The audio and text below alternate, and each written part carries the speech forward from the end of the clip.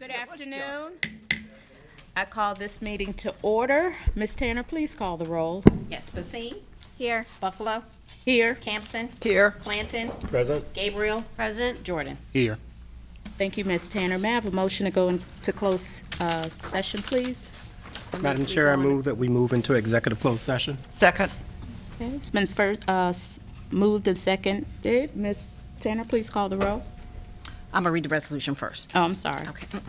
Move that members of the school board go into a closed session for the purposes which are set out in subsection A of section 2.2-3711 of Virginia Freedom of Information Act as amended for discussion, consideration, or interviews of prospective candidates for employment, assignment, appointment, promotion, performance, demotion, salaries, disciplining, or resignation of specific public officers, appointees, or employees of the school board of the city of Norfolk pursuant to subsection 2.2-3711A1 of the Act.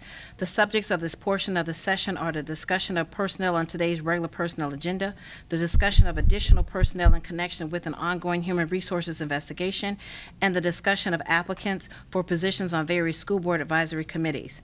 Discussion or consideration of disciplinary and any other matters concerning students in Norfolk Public Schools that would involve the disclosure of information contained in a scholastic record pursuant to subsection 2.2-3711A2 of the Act. The subjects of this portion of the session are the discussion of students on today's regular student support agenda, consultation with legal counsel and briefing by staff members or consultants pertaining to actual or probable litigation where discussion in open session would adversely affect the school board's negotiating or litigating posture, and consultation with legal counsel regarding specific legal matters requiring the provision of legal advice by counsel pursuant to subsections 2.2-3711A7 and 8 of the Act. The subjects of this portion of the session are those set out above in subsections A and B of this motion, and an unsolicited proposal concerning Maury High School filed with the board pursuant to the Public-Private Educational Facilities and Infrastructure Act of 2002 and Board Policy DJFZ.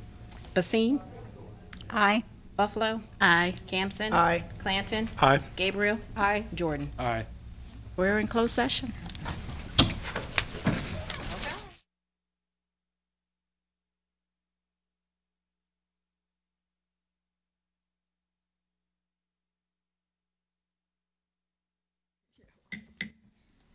Good evening. I would like to call to order the regular meeting of the Norfolk School Board for Wednesday, April 19, 2023. On behalf of the members of the school board and Dr. Birdsong, I welcome each of you present this evening and those of you who are watching on TV and online. Dr. Martin is not with us tonight, so I will be chairing the meeting. Ms. Tanner, will you please call the roll? Yes. Basine? Here. Buffalo? Here. Campson? Here. Clanton? Present. Gabriel? Present. And Jordan? Here. We will begin tonight's meeting with the pledge to the flag. Ms. Mira, will you assist us with that? Good evening. We request that all cell phones and pagers to be turned off or to vibrate at this moment. Allegiance to the flag of the United States of America and to the republic for which it stands, one nation, under God, indivisible, with liberty and justice for all. You may be seated. Thank you. May I please have a motion to adopt the school board business meeting agenda? Madam Chair, I move that we adopt the school board agenda as presented. May I have a second? Second. Okay, motion second by Campson. Ms. Tanner, please call the roll. Basine? Aye. Buffalo? Aye. Campson? Aye. Clanton? Aye. Gabriel? Aye. Jordan? Aye.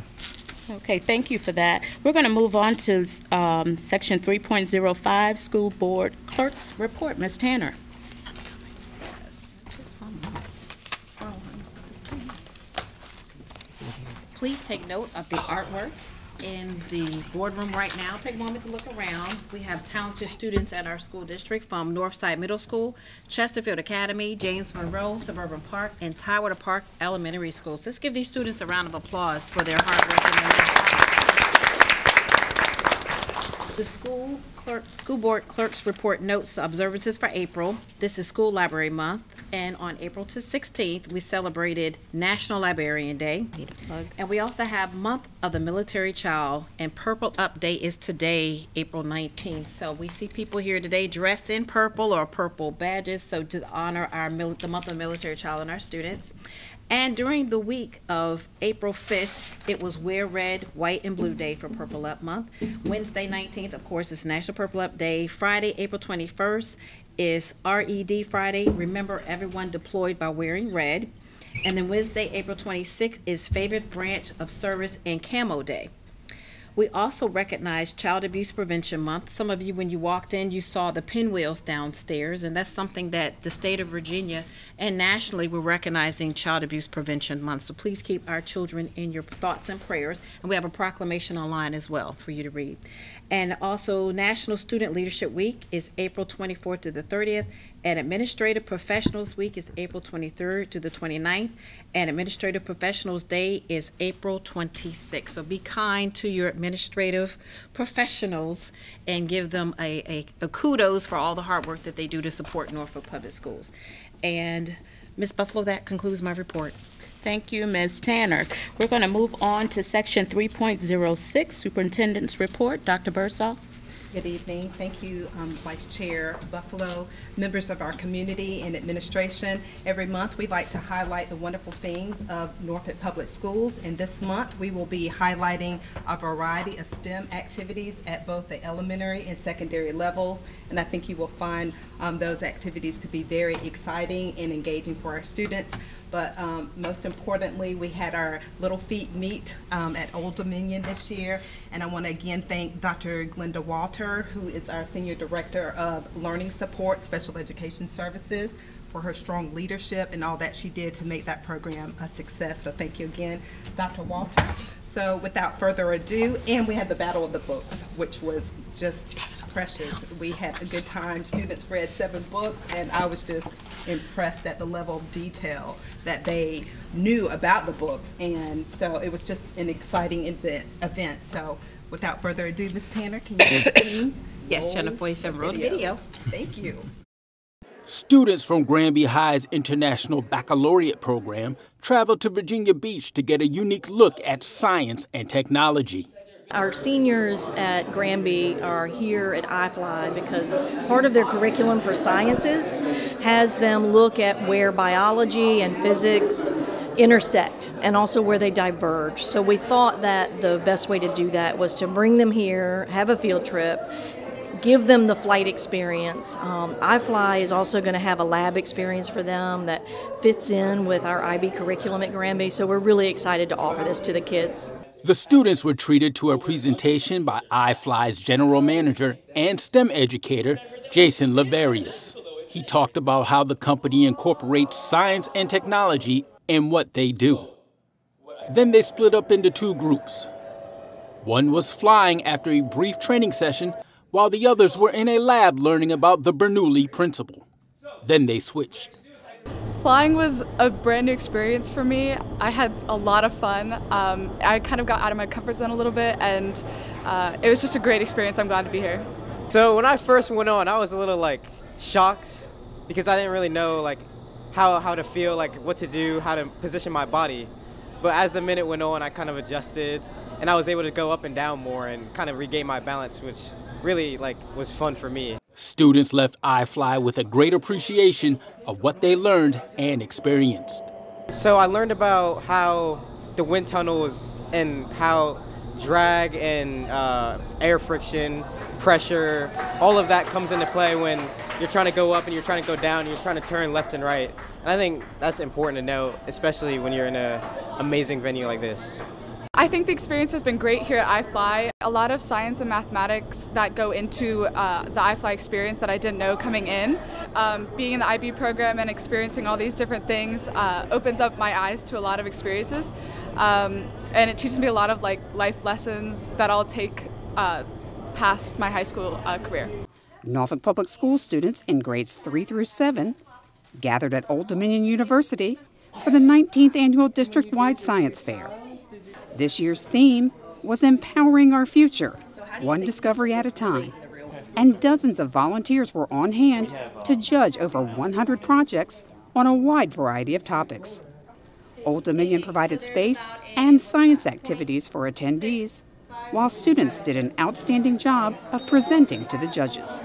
I think it's wonderful. We love having the Norfolk Public Schools here and their students, getting to show them what it looks like to be on our campus, and just that partnership with Norfolk Public Schools I think is really important for us at ODU, as we're right here in the same place and we want our students to be interacting with Norfolk Public School students as well. This is very important to be involved in the science fair because this gives our students a way to explore their curiosity, the things that they wonder about. Some of our students have wondered, why do the bananas turn brown? They've wondered what causes water to travel up against gravity. It's very important to give them that time to explore and to find answers to the questions that they already have. Whether students were presenting to one judge at a time or to a group with a PowerPoint presentation, they were all very excited about their projects.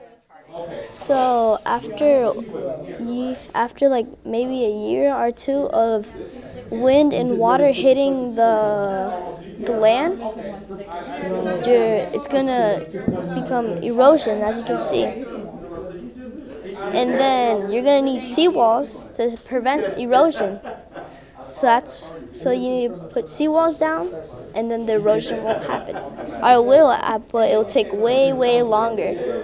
It was about melting chocolate, consistencies and rates of chocolate. I love most about, presenting and talking about my work as a scientist, or future scientist, obviously, because, science is big like that, and, we need more scientists and people in the world who can do science and stuff. So, yeah, I think it's a big opportunity for me to have here. Over 40 students in Norview High School's Leadership Center for the Sciences and Engineering spent National Biomechanics Day as guests at Old Dominion University.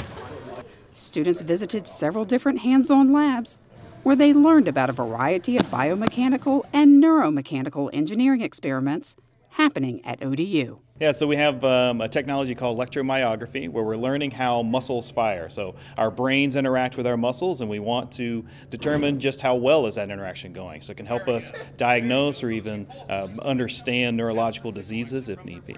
Hope they see some cool stuff. What we call nerding out for ourselves.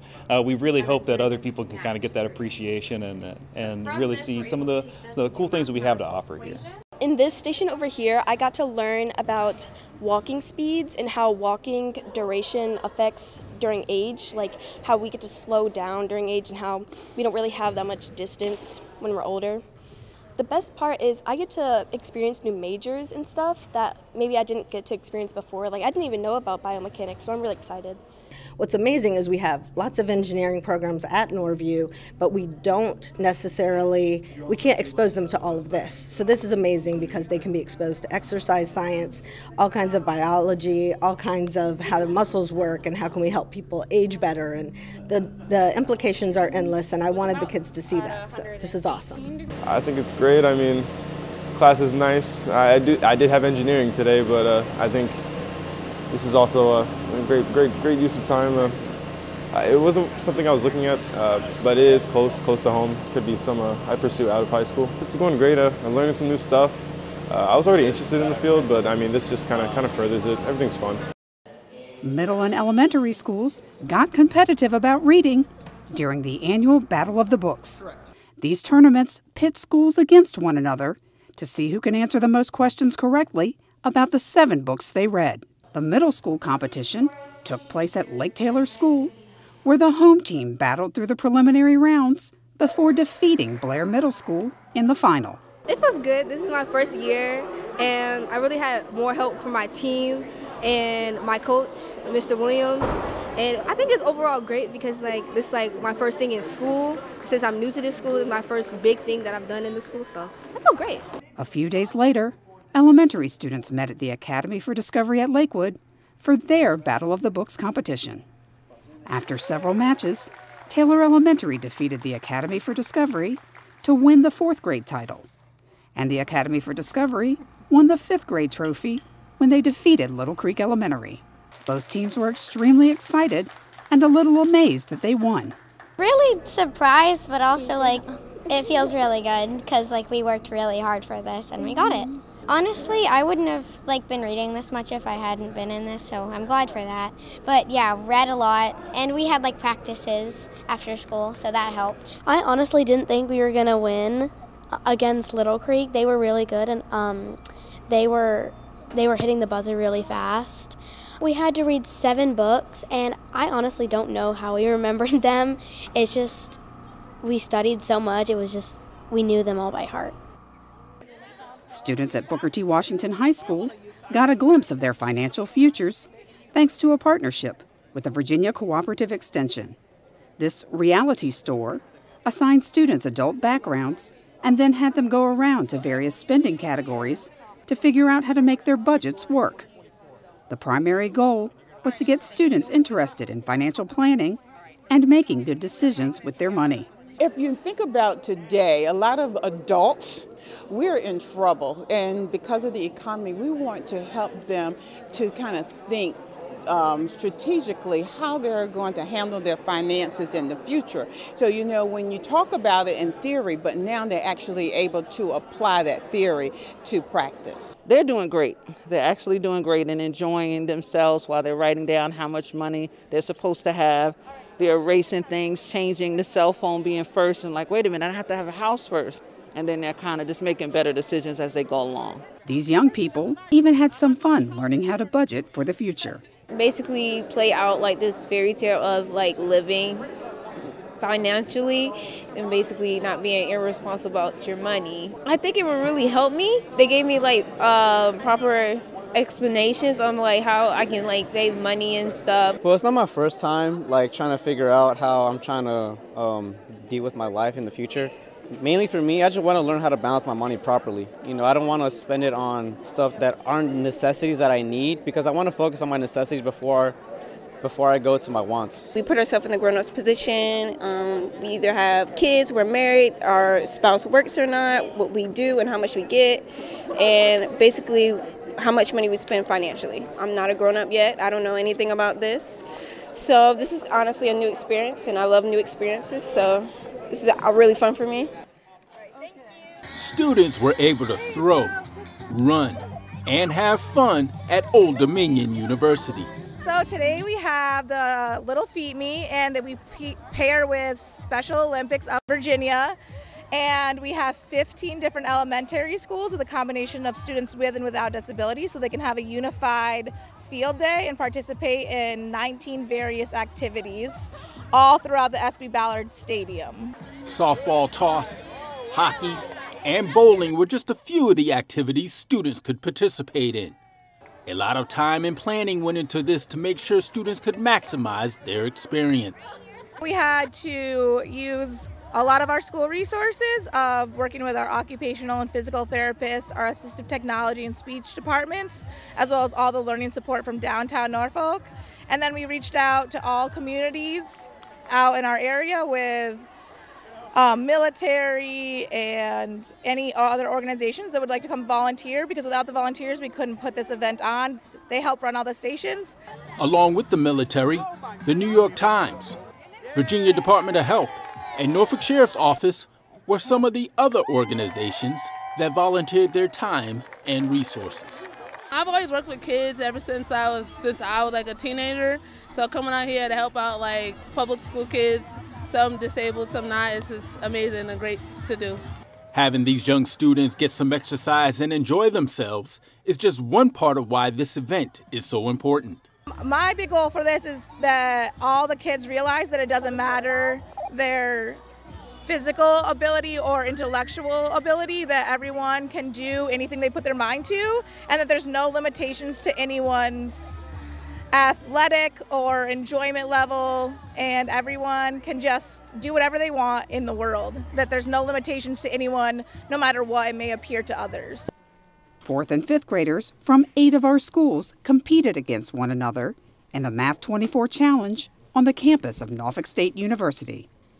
For this unique competition, students must be the first person to come up with an equation using 4 numbers on a card that equal 24. After several tough matches, this year's winner was thrilled to come out on top. I feel amazing right now. Like going to the moon for the first time, it feels just really good. I'm not expecting to win because my brother is a bit better than me. The return of Math 24 after 3 years gave students a chance to test their math skills while getting to meet and compete against students from different schools. So Math 24 is a creativity game. So they're using their math skills, they're practicing fact fluency, but they're also having fun and creating 24 using 4 single-digit numbers in this case. It's so exciting. We missed it. We missed having the students to be together and to share and to meet each other and then to realize, hey, you're doing some of the same things that we're doing at our school. You can practice your strategies at school, but when you begin to apply them even outside of the walls of the school, it can be fun just to use math.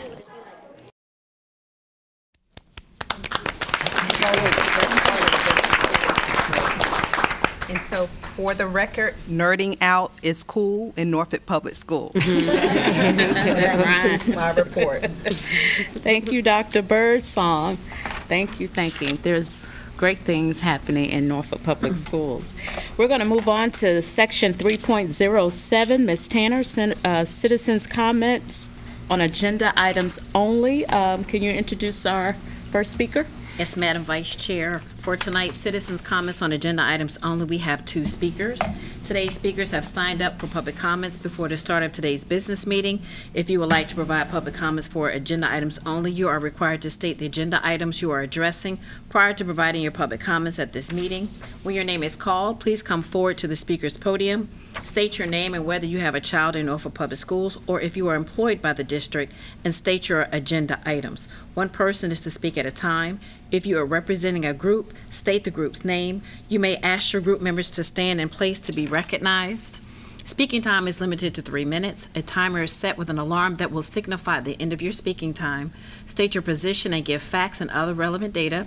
Avoid saying anything that identifies students or personnel information about individual employees. Personnel, disciplinary, and confidential matters may be addressed to the school board directly via email at schoolboard@npsk12.com.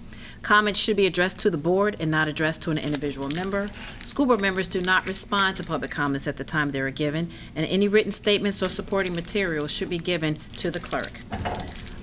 Madam Vice Chair, our first speaker for today is Catherine Towler, followed by Diane Bacon.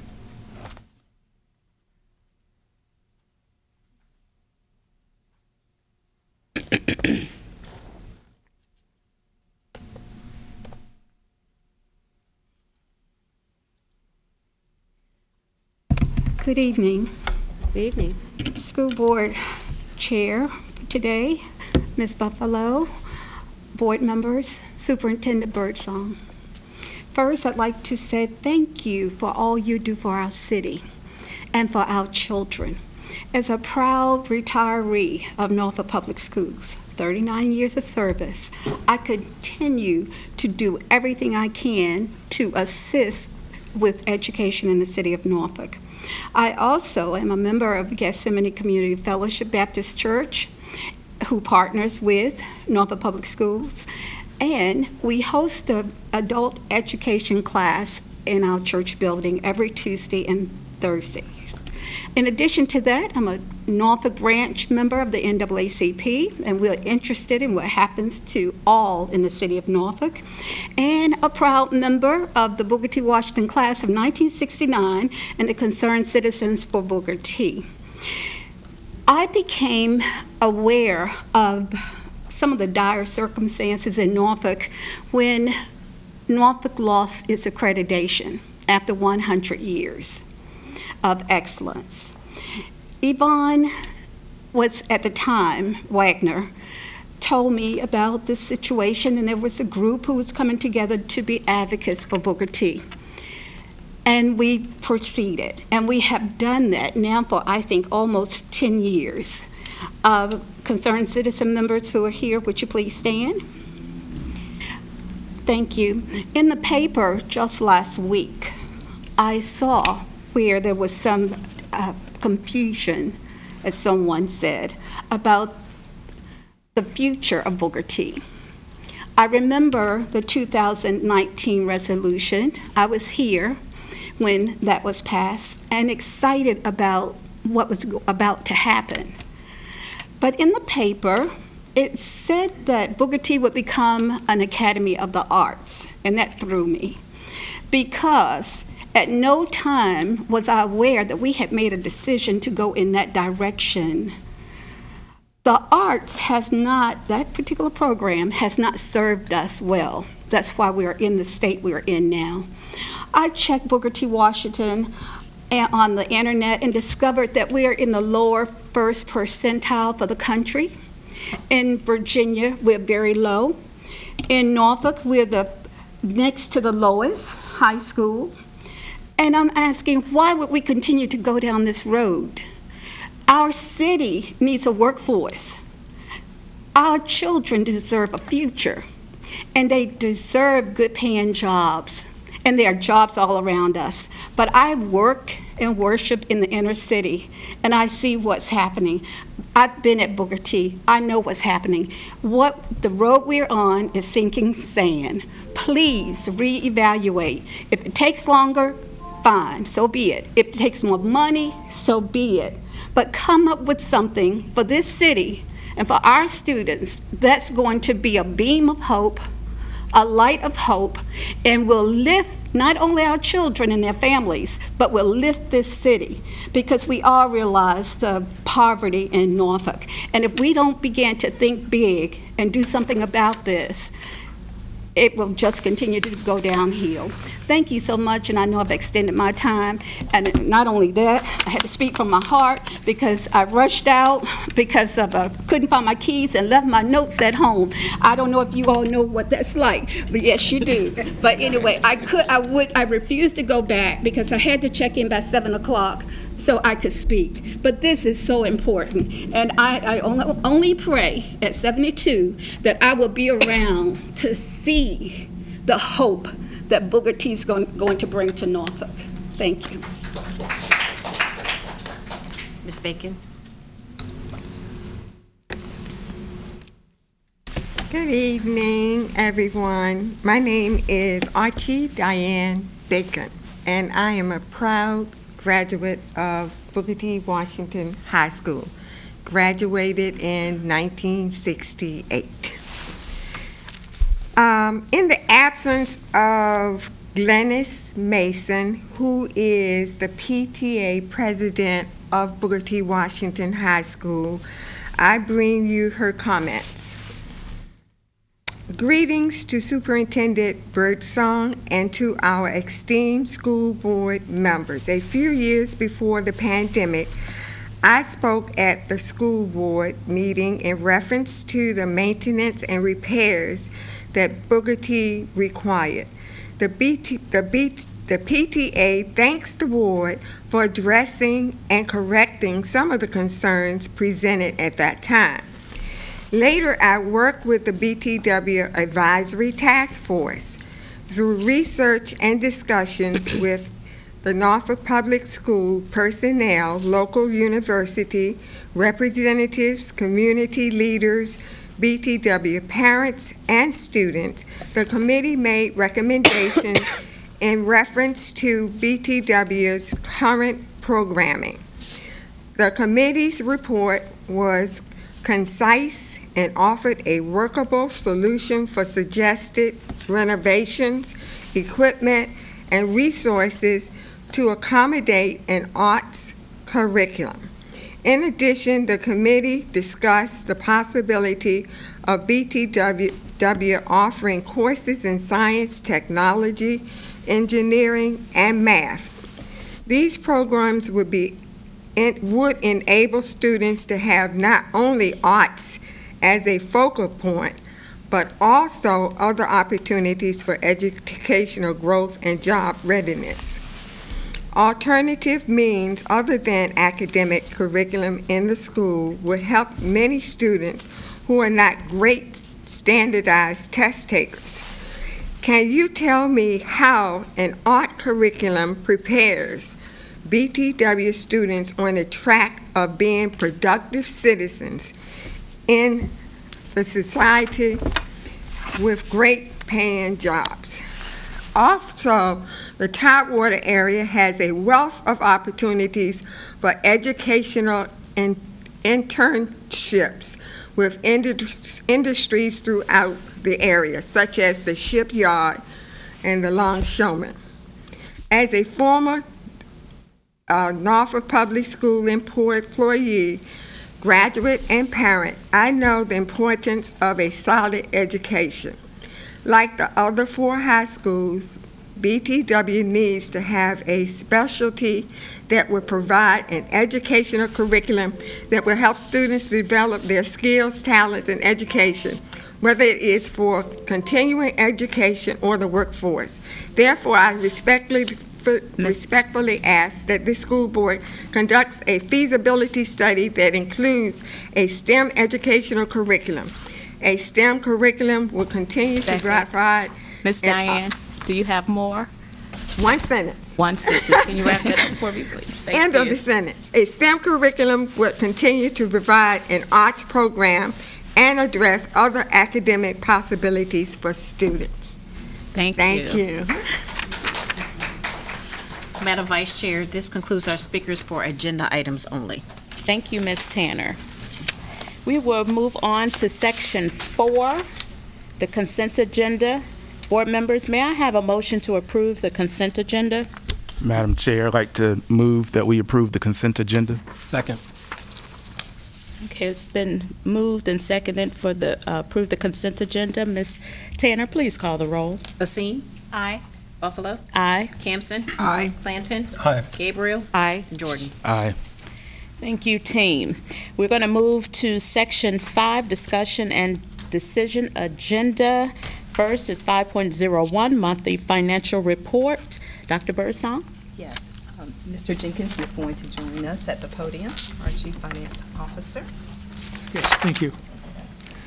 Good evening, Vice Chair Buffalo, Dr. Birdsong, and members of the school board. This evening, I'll review the financial report for the month of March.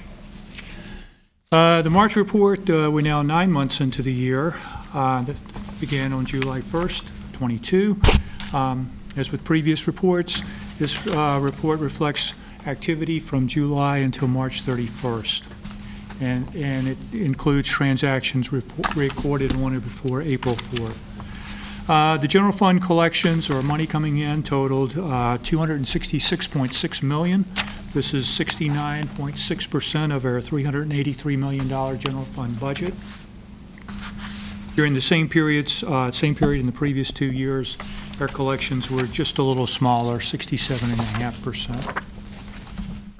On page 3 of the highlights, we provide a graph of revenue and spending to date. By the end of March, we had either spent or encumbered $257.2 million, which is 2/3 of our budget.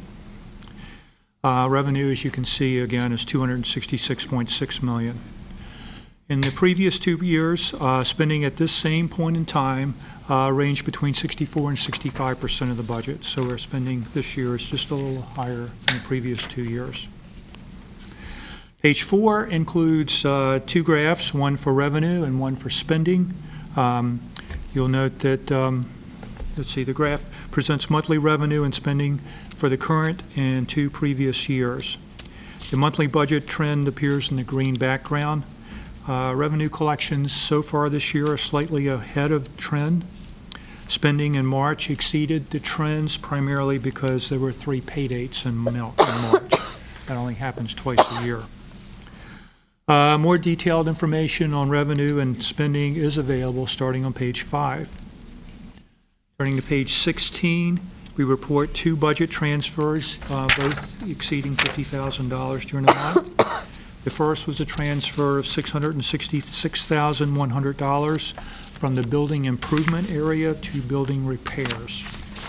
The second was to transfer savings on athletic stipends to small equipment accounts for the replacement of middle school football helmets.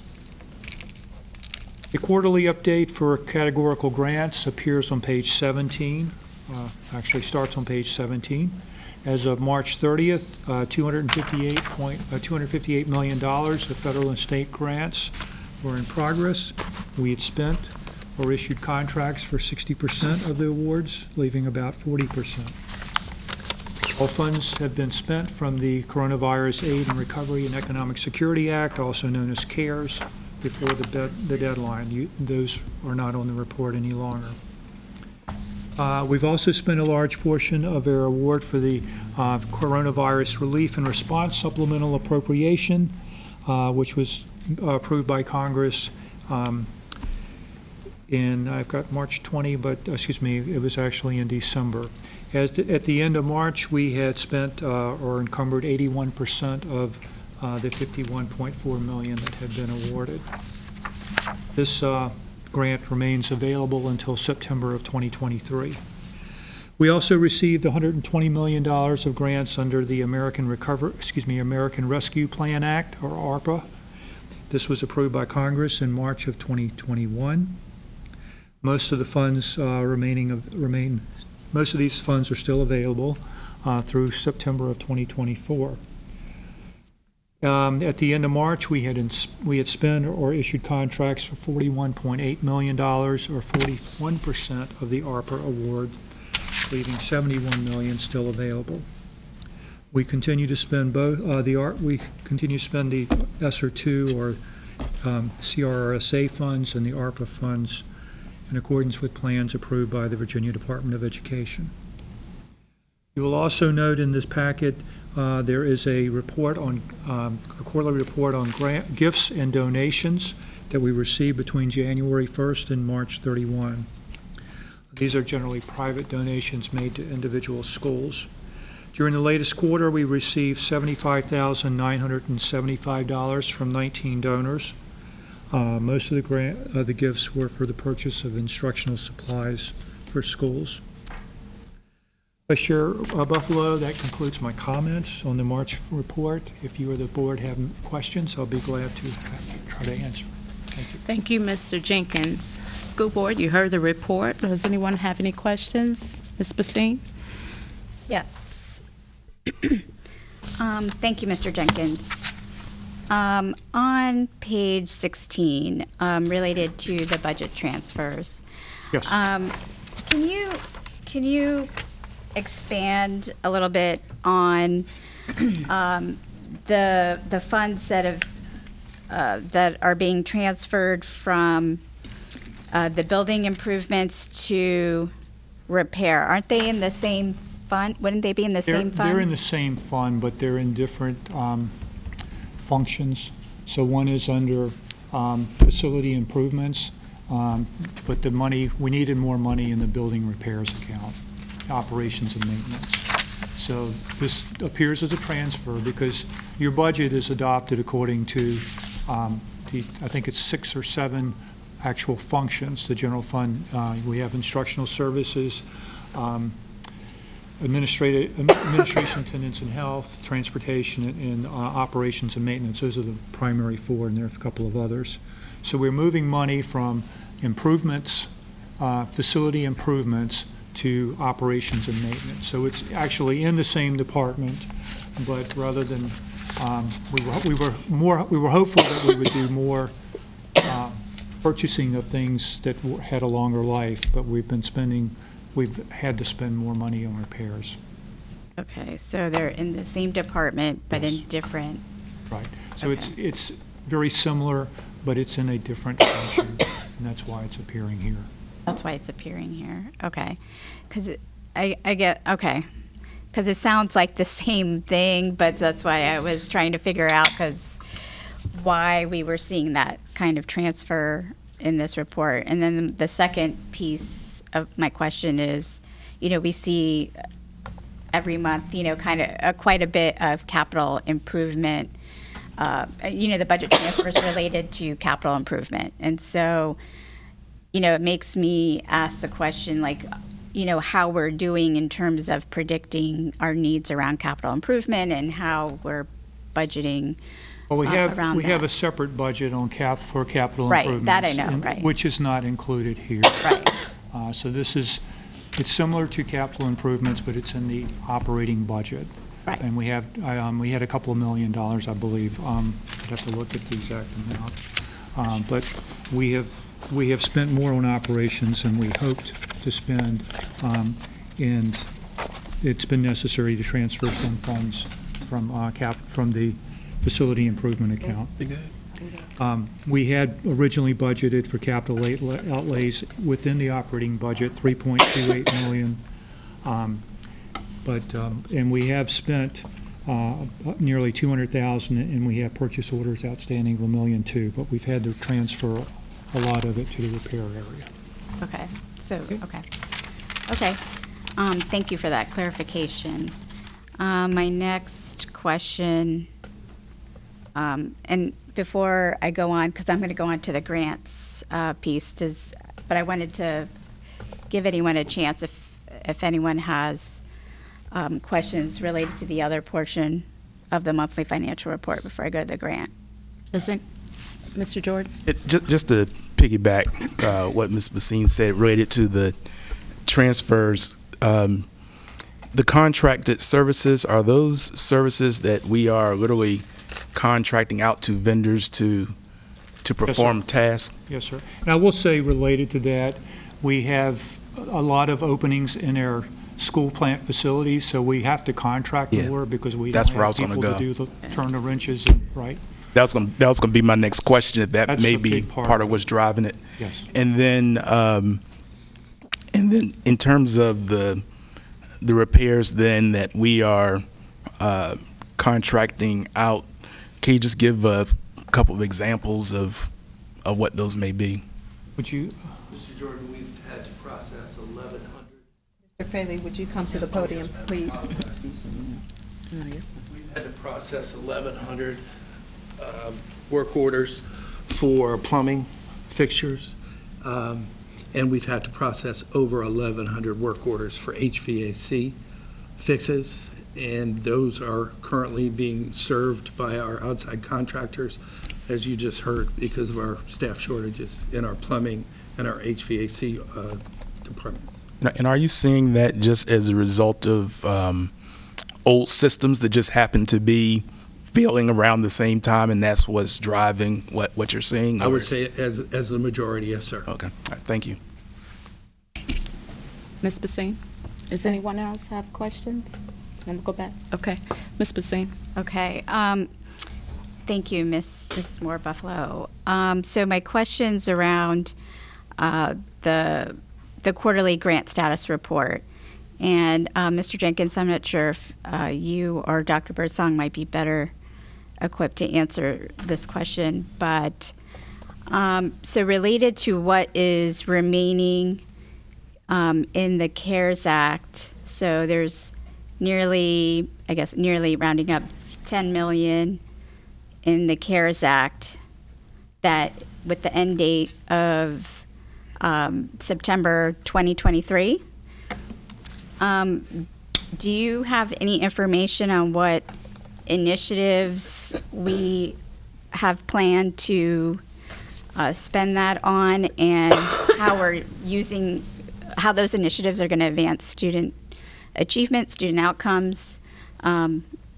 There are two primary areas. There's a lot of different categories, but the two large ones that are remaining are, one, those that address what the federal government would call learning loss, or we would refer to as trying to accelerate students. So there are summer programs planned. There are also tutoring programs and support. So and our plan is to continue these for the life of these grants. So we are on the CRSA. I'd say we are about where we should be.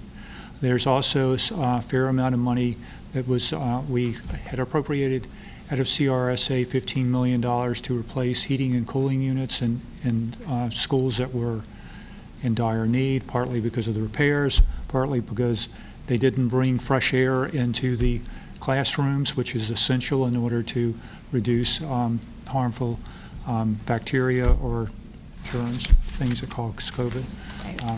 So that spending is underway. It has a long lead. I think most of the projects are out of the design. I'm getting a nod from Mr. Fraley here. Okay. A lot of the materials have been ordered, and installation is remaining to be done. Okay, so that'll be pulling from the funds that are remaining That's going here. to pull most of Okay. the funds that are remaining. Okay, and then same question for the ARPA funds of this, I guess, I mean, I know some of these extend out to December and September 2024, but, you know, can you talk a little bit about, again, the initiatives? It's really the same answer. The Okay. numbers are bigger, and there's more projects, especially in the heating and cooling area. But the entire grant was more than twice the size of the CRSA grant. We still have another year, not quite a year and a half, and our plans are to spend all of those funds in advance of the deadline. It's not an easy lift either. I'm sorry? It's not an easy lift either. I mean, these are large awards. Right, right, absolutely. And that's, you know, as the board knows, you know, it's something that, you know, I would like for us to also talk about is, and this is like a board discussion really, is, you know, talking about the initiatives and how we monitor student outcomes and student achievement to see how, you know, our students are improving and how we're advancing student outcomes for those funds that are being allocated toward initiatives with direct impact to students. So that's something I know we're going to keep our eye on. So. Noted, Ms. Basine. Thank you for your questions. Is there any, Mr. Clanton? Yeah, just to piggyback on, particularly with the the HVAC updates. One of the things that I know that many of us who had had conversations with Congressman Scott, who was instrumental as chair at that time of the House Education and Labor Committee, said that he would be watching very closely to local districts and to what they were doing with their plans.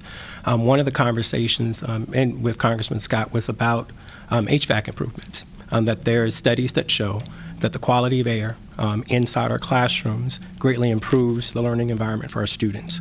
And so I just want to say that I commend the administration for looking at that. We know the age of many of our buildings, but the things that we can do in the instrumental between the time for when we can actually put a new building in place, that this is an action, and I think the work that you've done, Mr. Fraley, that we can do to improve the learning environments for our students, that's just as critically important than what's also happening in the curriculum that's being provided in instruction. Thank you. Chair. Thank you for your comments, Mr. Clanton. Mr. Jordan? Yeah, I appreciate Mr. Clanton raising that point, and I guess what I would like to have the board and administration consider maybe for the next quarterly report, if we can delve a little deeper. I mean, paying attention to the finances obviously is important, but to some extent, I forgot what the percentage is that we are focusing on unfinished learning and accelerated learning. And I recognize that in some cases, it might be another 2-3 years before we see the impact of the investments and the initiatives that are taking place today. So what I would like for us to consider, and I think we should, in my opinion, really take an opportunity, perhaps at the next quarter, to drill down and do it in a work session, not with Mr. Jenkins in the business setting, but really have a conversation around where we are seeing impact with the investments that we've received around student acceleration and unfinished learning. I know that part of we just went through with the budget preparation funds that are being set aside for tutoring beyond the end of the program of these funds when these funds run out, but really try to understand how we're impacting children's performance, where we may have some additional challenges when the funds run out, so that if we're in areas where we're seeing success, how do we sustain that success? If there are areas where we're not seeing success, then what do we do about that? But I would really appreciate it if the board and the administration would really consider us really just focusing on whatever that percentage is that we've identified is designated for unfinished learning and accelerated learning, to get a good sense of how our children are doing, what's really working, and to set us up then for longer term discussions, so that when those funds run out, how do we find ways within our current process to sustain what's working and is having positive impact on our student outcomes. Thank you. Any other questions? I have a comment, Mr. Jordan. I agree, because, I said budget talks are continuous all year, so we can get a grasp on what's working. Mm-hmm. We can start talking about how do we fund that when these grants run out. So ongoing talk, and I love it about the budget. So with all that said, we don't have any more questions. May I have a motion to approve the monthly financial report? Madam Chair, I move that we approve the monthly financial report subject audit. Thank you, Mr. Clanton. May I have a second? Second. Thank you, Ms. Campson. Ms. Tanner, please call the roll. Basine? Aye. Buffalo? Aye. Campson? Aye. Clanton? Aye. Gabriel? Aye. Jordan? Aye. Thank you for that vote. We're going to move on to 5.02, School Board Advisory Committee applications. Dr. Birdsong. Thank you, Vice Chair Buffalo. So I'm going to ask Mr. Pohl, Dr. James Pohl, to come to the podium and address any other questions that the board may have regarding the closed session information that we discussed around advisory boards. Okay, board, we had this discussion in closed session. Is there any additional questions? Well, Dr. Pohl, I think you informed us all. So, Ms. Buffalo, okay. if we could just take a moment, and if Dr. Pohl would be willing to, take a minute and just explain the process that we went through for the viewing audience. Just for the benefit of what we're doing and why we're making the recommendations that we're making. Sure, absolutely. So annually as a school board, you guys look at applicants for your 4 advisory committees: the gifted, school health, career and technical education, and special education advisory committees. Each year, soon after winter break, we open up the application window, and then each committee leadership team vets the applicants and makes recommendations from those applicants to the school board. And there are 2 recommendations. One is if someone maybe wasn't as active on the committee, and the other is for the new applicants to fill the spots. And these committees hold from 20 to 25 community members, business partners, to help to lead the work of the school board and act as an advisory committee. And tonight during executive session, the applicants were presented to the board for recommendation for the next 3 years to be active on those committees, barring 2 recommendations that were for 1-year extensions. I move that we approve the applicants presented. Second. Thank you, Dr. Gabriel. Mr. Clanton, any discussion? Just a comment, and I feel confident that we would all share just the point of gratitude to all the individuals who serve on our advisory committees and the work they do and how vital it is for us, and thank those who took the time to respond to the call to serve. And oftentimes there are far more applicants than there are vacancies, which I think is a great thing. Mm-hmm. And so we appreciate, at least I know I do, I'll just speak from I appreciate the fact that that we do have the opportunity to hear from the committees in terms of recommendations for individuals to serve, and just like to thank the administration for their efforts in working with the committees to get the applications out there and to make sure it's well known, social media, newsletters, everything that I know I see. I'm sure it's probably robocalls too. I cut my robocalls off, so I don't get that anymore. I get it via email. It comes via email. But I just wanted to offer appreciation and gratitude for those who have been serving and those who are willing to serve. Appreciate those comments, Mr. Jordan. So we have a motion and Ms. Basine, I'm sorry. I too want to offer my gratitude. And one question I often get from citizens who serve on the committee, sometimes they get frustrated because they are not always certain how their work and commitment to the committees becomes realized in our board work. And they give us their annual reports at the end of the year, and with those annual reports comes recommendations, and those recommendations oftentimes they inform our policies, they inform our budgets, they inform the questions that we ask, they inform a lot of the work that we do, and sometimes it doesn't, it's not always seen right away, but it is ingrained in the daily conversations, I think, in our work sessions and our so again, just really appreciate the hard work of all the citizens that are stepping up to the plate to help us do our work. And so I just wanted to say to say thank you. So that's it. Thank you, Ms. Basine, for your comments. And with that said, Ms. Tanner, would you please call the roll? Yes. Basine? Aye. Buffalo? Aye. Campson? Aye. Clanton? Aye. Gabriel? Aye, and Jordan. thank you also for the volunteers. I agree. Aye. We're good? All straight. Thank you, team. We're going to move on to section 5.03, Booker T. Washington High School Feasibility Study. Dr. Birdsong. Thank you, Mrs. Buffalo. I'm going to ask Rick Fraley, our Chief Operations Officer, and Mike Ross with HBA Associates to approach the podium, please. As you know, we had a work session a couple of weeks ago asking clarity from the board regarding our work and our work moving forward. And so Mr. Ross and Mr. Fraley stand by to answer additional questions if needed.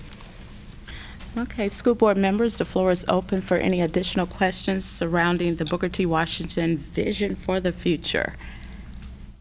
Mr. Clanton has his hand up. Oh, I have to keep that. No, again, Go ahead, Mr. I know about that seat down there. Not necessarily a question, but I've gone back and I appreciate the concerned citizens coming in and providing comments there, because it just reaffirmed that there's a need for clarity in the community.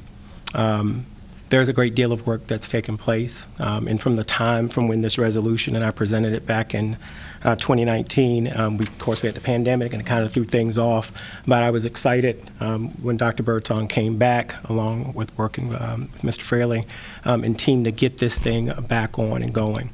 I appreciate the conversation that we had with my colleagues 2 weeks ago to really talk about that.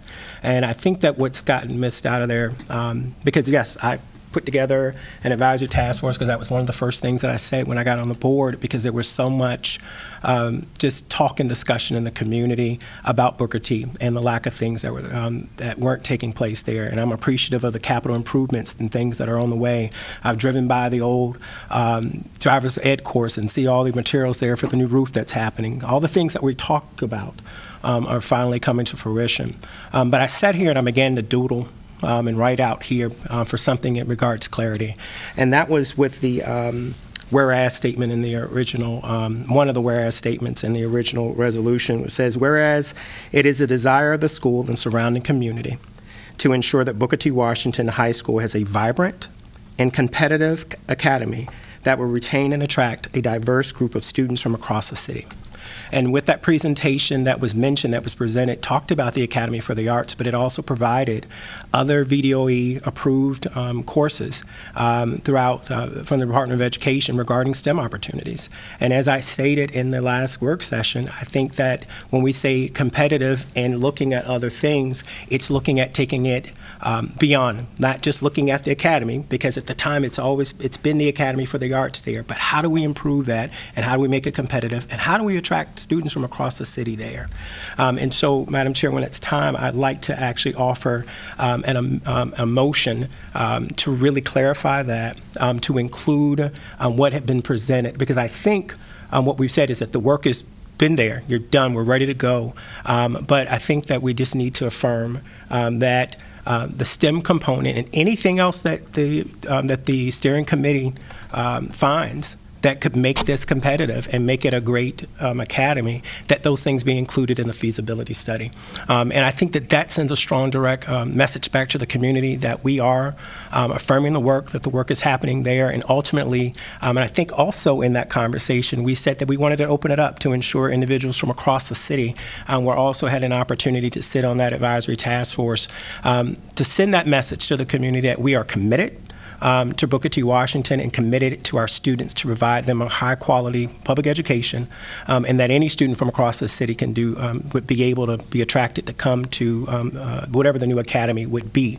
And that was the other thing, not to be so restrictive and prescriptive, but to allow the community to advise us. That's also in this resolution that we approved, to provide the comments to us, provide the feedback in that feasibility study, so that we would be able to take that up as a board and to be able to act on those recommendations. So I'm just going to state what I have here. I'm not going to put it in official form, but I want my colleagues to hear what I'm thinking. I move that the board affirm the work and direction that thus far towards completing a Phase 1 feasibility for Booker T. Washington High School.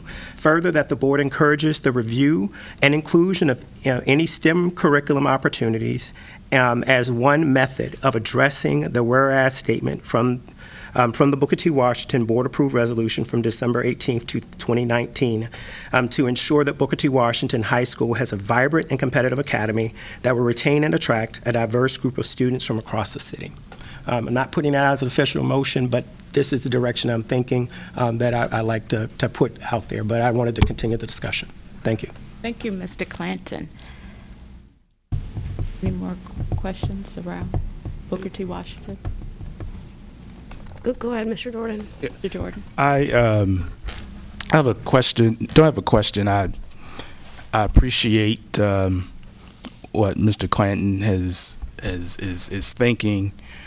I guess so at the end of the work session, and I think both Mr. Clanton and I were talking about the STEAM piece, and I know it's been referenced. I didn't anticipate that we were going to have a vote tonight. I mean, when I knew when I left the meeting. So what? But I would as one who makes all kinds of mistakes and that have to be corrected. I would say, can we take Mr. Clanton, what you're offering, maybe talk about it just a little bit more in a work session, in that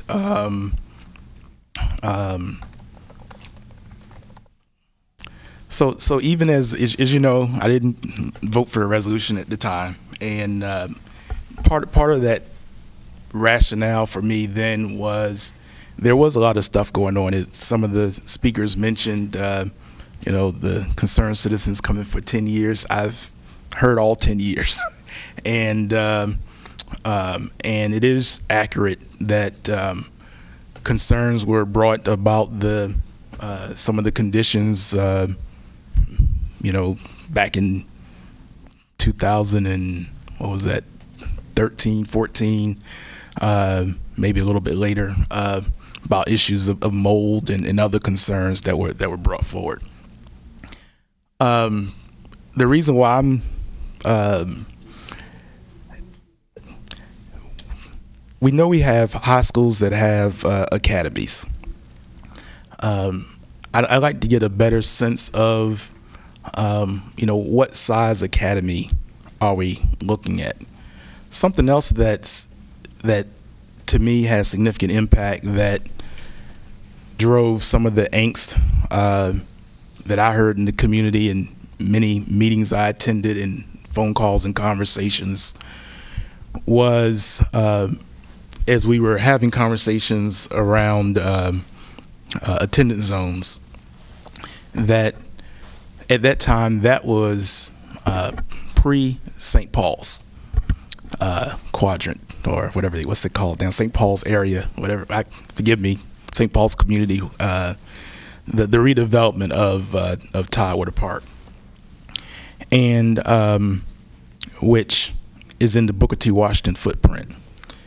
And I would suggest that we, as part of this, also need to just take a moment and be clear on impact of the St. Paul's area, if it's going to remain in the Booker T. Washington footprint.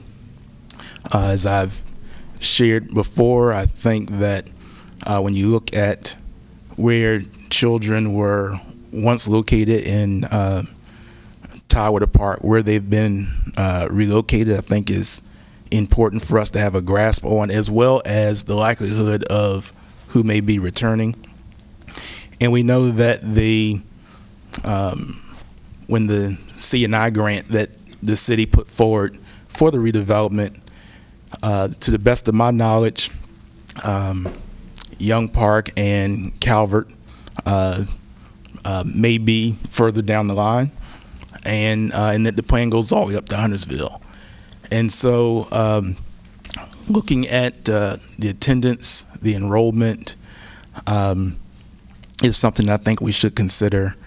And then also, I'm not so sure, for me personally, that it should just be an academy. Maybe this is an opportunity for us to do something a little different and make whatever the feasibility study comes up with, make it comprehensive, so that rather than, others can still apply to attend, but maybe we can reconsider the concept and have a fully comprehensive high school with whatever theme and focus that we believe is going to be attractive and serve students well and serve the business community well. So I just say that maybe at a work session, if we're going to revisit this to some degree, if the board is willing, that might be another factor that we can consider.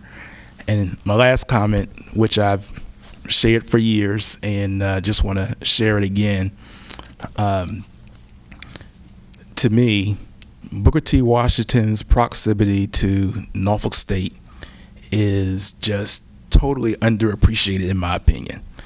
And I can remember one Super Bowl Sunday, I can't remember what year it was, but I remember driving back from DC and walking with some others from Booker T down to the McDimmon Center, and clean rooms and optical engineering and the Wilder Center, and there's so much that Norfolk State offers that I think as a community we underappreciate, that the concept of not just dual enrollment but dual collaboration, and with the proximity of Jaycox and Richard Bowling and Ruffner and Chesterfield in its proximity to Norfolk State, to me, it is the one area in this city from birth all the way through at least,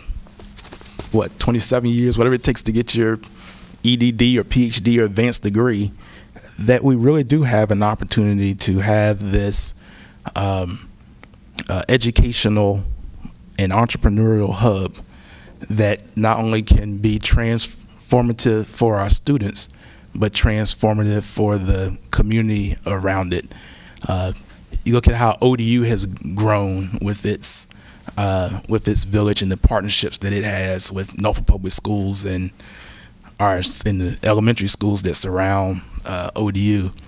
I just think we really have an opportunity here beyond just academies and beyond just, if you go back and look at when we were talking about the facilities condition index and we started with renovation and replacement. Well, if we're going to renovate Booker T, then maybe we should renovate it comprehensively and do it in a way that has this alignment from from cradle to, if you watch Norfolk State, sometimes they have graduates who are in their 80s and 90s who are that committed to furthering their education. So I just want to put that out there again. Thank you, Mr. Jordan, for your comments. Dr. Gabriel? Sure. So are we going to have a motion on the floor for this, or should I comment first and then we have a motion on the floor, or what is the process? We're not voting tonight. We are not going to vote tonight. Okay. Okay, so then I'll just say this. As being on the board for many, many, many years, I have seen, spoken with, walked with, yard sailed with, attended performances with the wonderful, wonderful advocates for Booker T. Washington. And it is amazing the amount of dedication and spirit that is alive from the very young to the very old. I remember at the dedication ceremony when they got the historical plaque, how many graduates were there for many years. And I will say that the direction that the board has taken has gone in a direction of putting actions in to the words that we have spoken. Actions in the form of highly qualified program director, actions in the form of offering more and advanced classes and studies. I'm just thinking of just a couple of the ones: the digital technology with all of the MacBooks, the dance studio renovation, the entire renovation of the auditorium. We are now hosting district all-city middle school band and orchestra competitions at Booker T. Washington High School. That's just program. From the facility standpoint, an entire roof replacement, windows, electrical, HVAC, which are hitting at the concerns that have been definitely on our radar, but definitely on the radar of the students and the staff and the individuals who are in the classrooms working and teaching with the children every day. So there has definitely been progress made. And so I thought, with the reason as to why it was brought back to the board, I thought this was a way of renewing our vows, so to speak, to the commitment of what we were going to be doing for Booker T. Washington High School. And I do appreciate the whereas statement where it says it is the desire of the school and surrounding community to ensure that Booker T. Washington High School has a vibrant and competitive academy. The basis for any academy is a strong academic program. No matter what the academy is, you have to have strong English, strong math, strong extracurriculars, wonderful athletic opportunities just to bring the kids in. And so, those are the foundational building blocks that we have for all of our academic programs. I know when I have attended the graduation ceremonies for the IB program and the medical master's program, not all of the kids are going into medicine. Not all of them are going into the cultural arts through IB. Some of them are going into music. Some of them are going into different opportunities. And I will tell you that sometimes a background in the arts is actually a wonderful background. I have many colleagues. They didn't major in biology. They majored in art history, and they're some of the best practicing physicians. So I will just say that I don't. Why are we not voting tonight? Because we put it on the agenda for further discussion. Okay, so it wasn't a decision item, it was just for discussion? It's just, yeah. Okay. And it's not vote required. Okay. No. Well, I'm fully committed to the work that has been done, to the work moving forward. I love the idea of strengthening the partnership between Norfolk State and Booker T and all of the schools. I think that commitment is there. I think there's things that are happening. We just saw how they hosted the 24 mathematics competition at Norfolk State. All of that can be done. So my commitment's there. I don't have a problem with the direction that we're moving in, and I think it's good for students and staff and for the program. Ms. Basine, then Mr. Jordan. Oh. Yeah. Or Campson and then I'm I wanted to sorry. say something to you. Ms. Basine, Mr. Jordan, and Well, we're I'll going let to do everybody Campson. speak first. Yeah, I Basine, Campson, then Mr. Jordan. Well, first, I appreciate Mr. Clanton bringing up the inclusion of the STEM piece, and I really think that what you're suggesting and what Mr. Jordan is suggesting is all in alignment, and also is consistent with, I guess, what my position has been whenever we've talked about any academy in our school district. And I think I've, over the years, and a lot of time has been the basis for sometimes why have voted against some of the decisions around individual schools. Because for me, it's a big picture. Like, what is the big picture? What is the impact? If we do this one school here, what is the impact on this other school? For instance, with Ruffner, what's the impact on Southside STEM Academy? It's like, so it's, for me, it is important that we be intentional. These are great ideas. And these are, we owe it to our students, we owe it to ourselves, we owe it to everyone who's working in our district to take the time. And that's not to say that we can't move forward with different aspects of this, but that we take the time to really develop a comprehensive school-wide academy, not just a piece of it.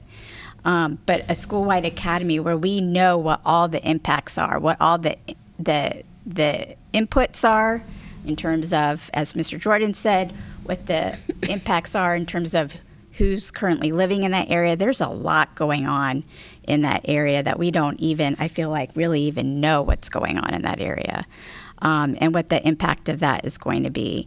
And then, from a programmatic standpoint, what can we do not only in that area, but what are the impacts on our other schools? And what is our vision overall as a board? And I think we have as a board have a lot of discussions in terms of what's our vision for the district and what is our board priorities? What are our board priorities and what's our vision? And how might all of our high schools look? And so I think we might be putting the cart before the horse if we're talking about, this great, which I think is awesome. We're talking about this one high school, but let's kind of talk about them all comprehensively and develop great high schools across the board. Does that make sense? And take a little time to do that. Yeah, I'll come back with my comments. Ms. Campson. Oh, thank you. I'd like to thank the people who joined us from the Booker T group. As I listened to you, and you hit on the point that resonates with me, and that's where we sometimes get lost in the woods and forget to focus on the focus. Mm-hmm. And the focus, for me, another lifelong educator, is academics, academics, academics. As a parent and as an educator, that's where I was. And so I appreciate you sharing those thoughts too, and reminding everyone that we can have wonderful programs at all of our schools. Thank you for that, Ms. Basine. But we need to remember why we have a school, and that's to make sure that we are getting our children ready for their life. And academics has to be the key there. It is the focus. So as we do all of the other things, and of course, as we know, Norfolk Public Schools is very involved with everything. We fed the children of Norfolk during the pandemic. That's who fed them. It was this school district. And we provide a lot of support and guidance in all kinds of areas. But in the end, the main reason we're doing all that is to give the foundation for our academic program. That's what a school does. So thank you for reminding me and everyone else that we need to always remember to focus on the focus, and that is to provide a high education for all of our children. So thank you. Thank you, Ms. Campson. Mr. Jordan? I'm sorry, Ms. Clanton. You all. So look, I know we've talked about how this doesn't work down there. Again, I appreciate the comments of my colleagues on this one.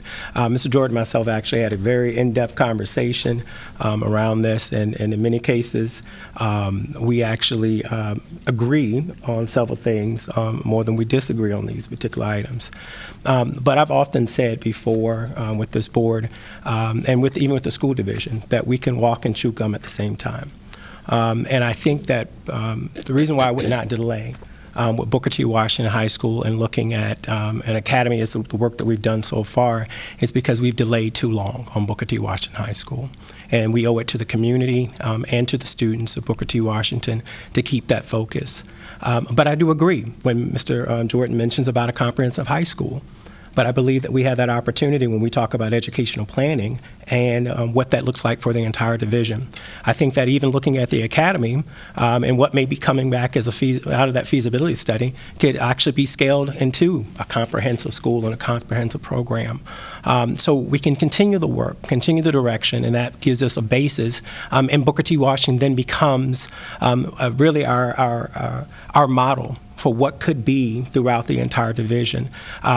I've often said, and I've been asking for it, and I know it'll come, about taking a field trip to look at some programs in school divisions, such as, and I'll just put it out there, Hampton, who decided back in before 2015, when they actually implemented it, to move to an opportunity where students could move into these academies.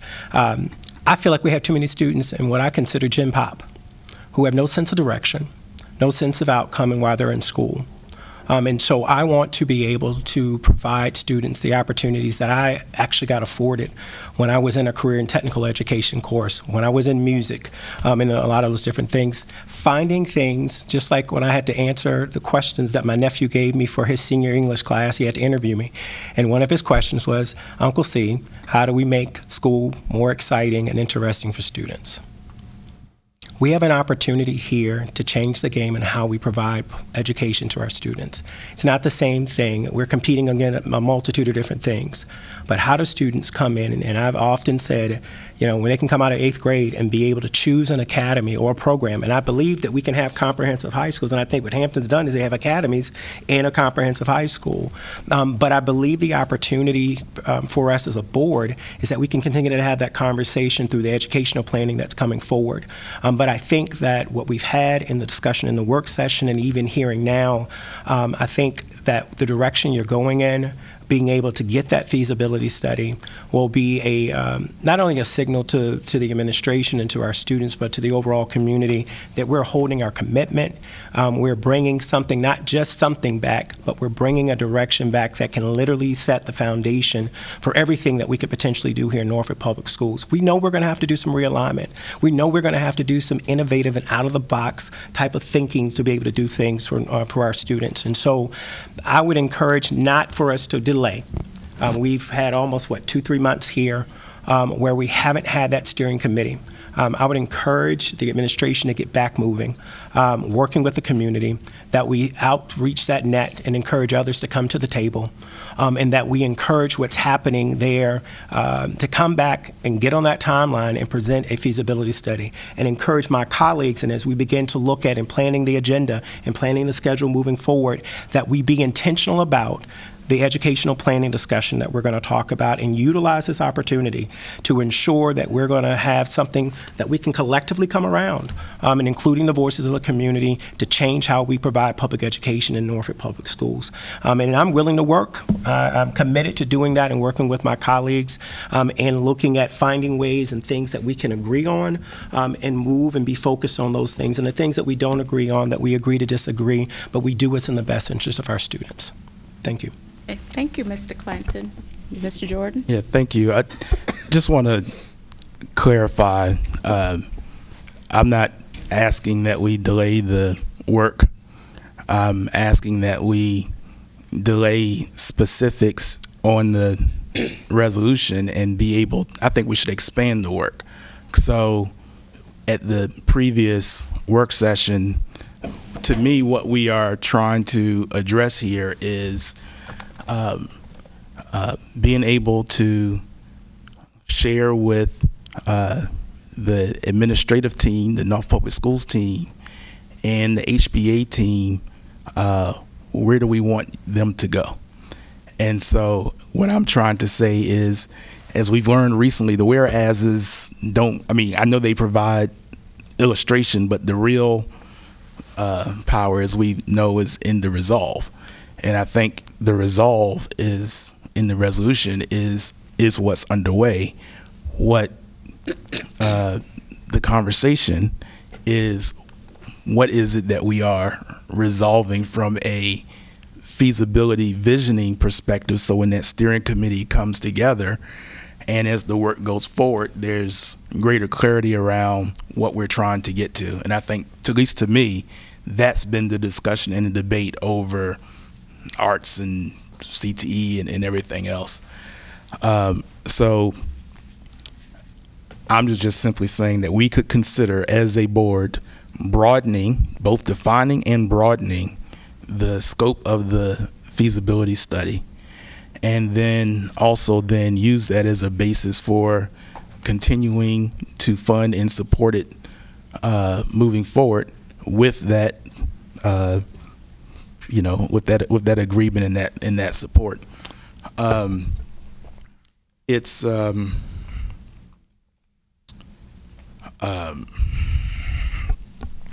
So yeah, I think we've got to be able to define from a engineering perspective what the objective is, so that when the steering committee is together, when the community conversations are occurring, it's clear where we're trying to go. And I thought we were kind of there at the end of the work session, when, even as has been said here before, if we're going to do STEAM or whatever it is, whatever you want to call it, if we're going to do that, then we need to be in a position where we can share that with Dr. Birdsong, so she can share it with those who are working for her and consulting to her, so that there can be clarity around what we want steering committees, advisory committees, or anybody else to do. And I'm suggesting that I think we can get there, but what I'm trying to avoid is where I felt a little frustration some years ago is, I like for the administration to hear us. I like for the administration to come back with the recommendation and the resolution. I like for the board to be able to then act on that resolution that comes from the administration based upon what they've heard from us, what they've have done in terms of the internal committee, what they hear from HBA, and then allow us as a board to be able to then support that going forward based upon our our support. And I think we're there. I just didn't want to, when I was saying delay, I just didn't want to repeat the process of motions and amendments and all that kind of stuff. And we don't have Dr. Martin here. I still think we can do that, and I think we can do it in 2 weeks. But I would think there's an opportunity, if Dr. Birdsong has any questions, that she could ask if she has any, so that she feels comfortable with where she hears we are, and then allow her and her team to come back and make any additional recommendations or come back and tell us we're crazy. But I don't think we can do all that right now. Would you say, Mr. Jordan? Come back and tell us that we're crazy. But I don't want to.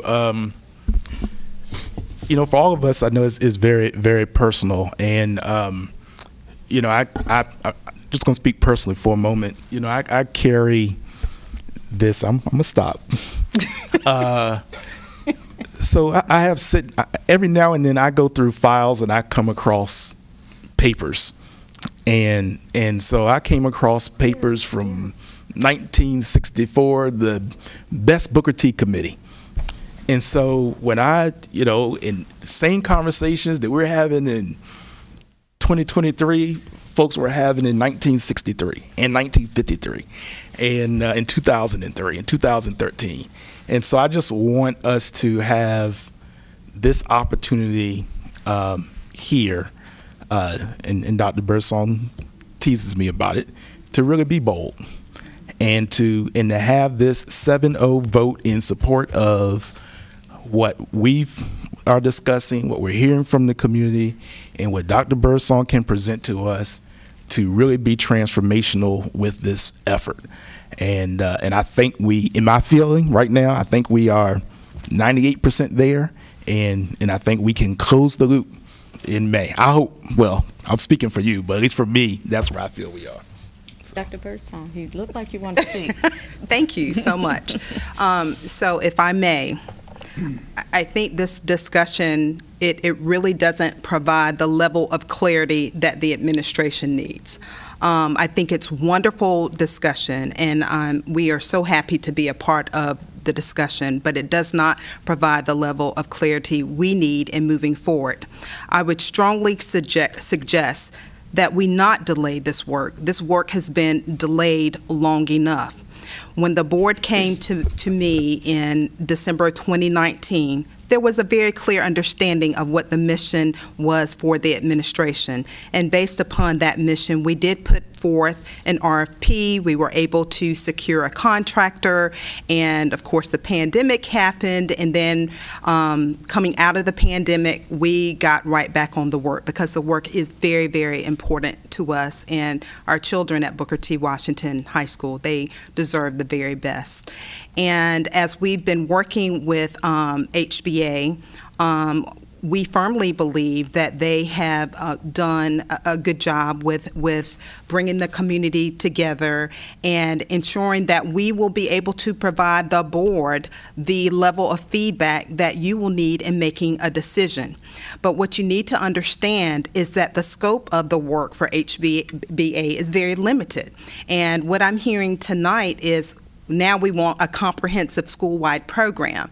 And I'm not sure that fits within what was originally written in the RFP. And if that is the case, then that would delay the process because we would then have to move forward with another RFP. We would have to put that out for a certain amount of time. We would have to bring a committee together to decide who that contractor would be and start all over with another timeline. And so that's why I'm very hesitant. I did appreciate the conversation around, because again, the conversation to me, the direction to me was around Dr. Birdsong. We want the best academy at Booker T. Washington High School around performing and visual arts. That was the direction to me. Perhaps that wasn't communicated well through board meetings and such, but that was the clear direction provided to me. And based on that direction, the administration moved forward with the work. So everything that's being discussed now, again, it's wonderful and great, and it's the board's decision regarding what we need to do moving forward. But I do want to caution you that if you go in another direction, the steps that we need to take, I've outlined them for you. So that would, again, delay the process. We don't have a problem with putting out another RFP, but I just want you to know clearly where we are and how a change in direction would cost us more time in moving the effort forward. And additionally, we've invested a great deal of, again, human resources, financial resources, et cetera, et cetera. We've invited the community in. The community has been wonderful. They've been coming in. They've been providing their very authentic feedback for us to gather and to finally make a recommendation to the board. So I need to hear from the board, because it may be clear, 98%, Mr. Jordan, as you said, to the board, but it is not. It's still unclear to me. Fair. Ms. Buffalo, if I can ask a question. Because I just heard some confusion, and unfortunately, Dr. Birdsong, because even though we had the exchange with Mr. Jordan, myself talking about a comprehensive, I made the comment of stating that we could still move forward with an academy that could potentially be scaled up to a comprehensive high school. So my question back to you, because you have the contract, HBA, and what we have right now, and the discussion that you're hearing and what you've been charged with, when do we begin to come outside of that scope of what you're able to do and to continue to work with the community? Okay. We've always interpreted the RFP to be a combination of looking at what's the best arts, performing arts and visual arts academy that we can provide in the context of a comprehensive high school, like a school within a school. To me, that's always meant integration, interdisciplinary learning. And I think if you think back to some of the things we showed during the stakeholder workshops, it's not just art, it's arts and math, it's art and science, it's art and technology. All those things come together to provide interdisciplinary project-based learning. And to the extent that you take that, it can start out as an academy, school within a school, and it can grow to a comprehensive high school. I don't see this as a major scope change in the RFP. It's a little bit of a swerve. We probably need to go back and do a little bit more research on STEAM academies, which we've already started, and present that to the committee so that we can all, because we created a very large database of exemplary comprehensive arts programs and also arts programs within comprehensive schools. But I think we also owe it to ourselves now to at least look at what are the exemplar programs out there, facilities out there that are a little bit more STEAM integrated approach, and bring that into the conversation. And I don't see that as a do-over. I think that's a little bit of a swerve. So it's still within the context of the resolution. Would you say that it's still within the context of the resolution? Not a comprehensive if I may. I can tell you what I read into the RFP. Okay. The only reason why I don't want to put ourselves in a position where it seems like we are publicly negotiating a contract. It's why I was speaking up. Yeah. So. And I have an additional question. Yes, Dr. Burr. Then my question is, may we proceed in accordance with the timeline that Mr. Ross provided during the work session? I'm good with this. Ms. Buffalo? Going to the timeline.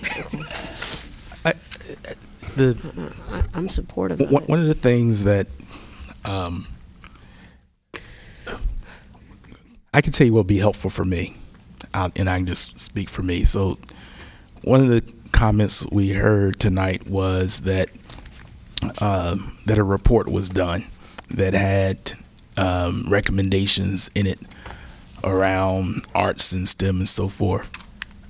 I just think it would be helpful to just be able to hear what those recommendations are and see those recommendations and how that fits into, because we could be having conversations about something that's already been taken care of, but I'm not sure that all of us have had the benefit of that. And so I just think that is an important piece of the process. So, Ms. Buffalo, if you may, I'll make sure I share that with the full board tonight. For those who hadn't gotten it, that came out of the recommendations from the task force, which included CTE teachers and others. Okay. Dr. Gabriel? Yes, I'm in full support of proceeding with the timeline. I'm going to fall back onto my personality trait test that we did in governance training. My personality trait test is one of gathering the evidence, taking action.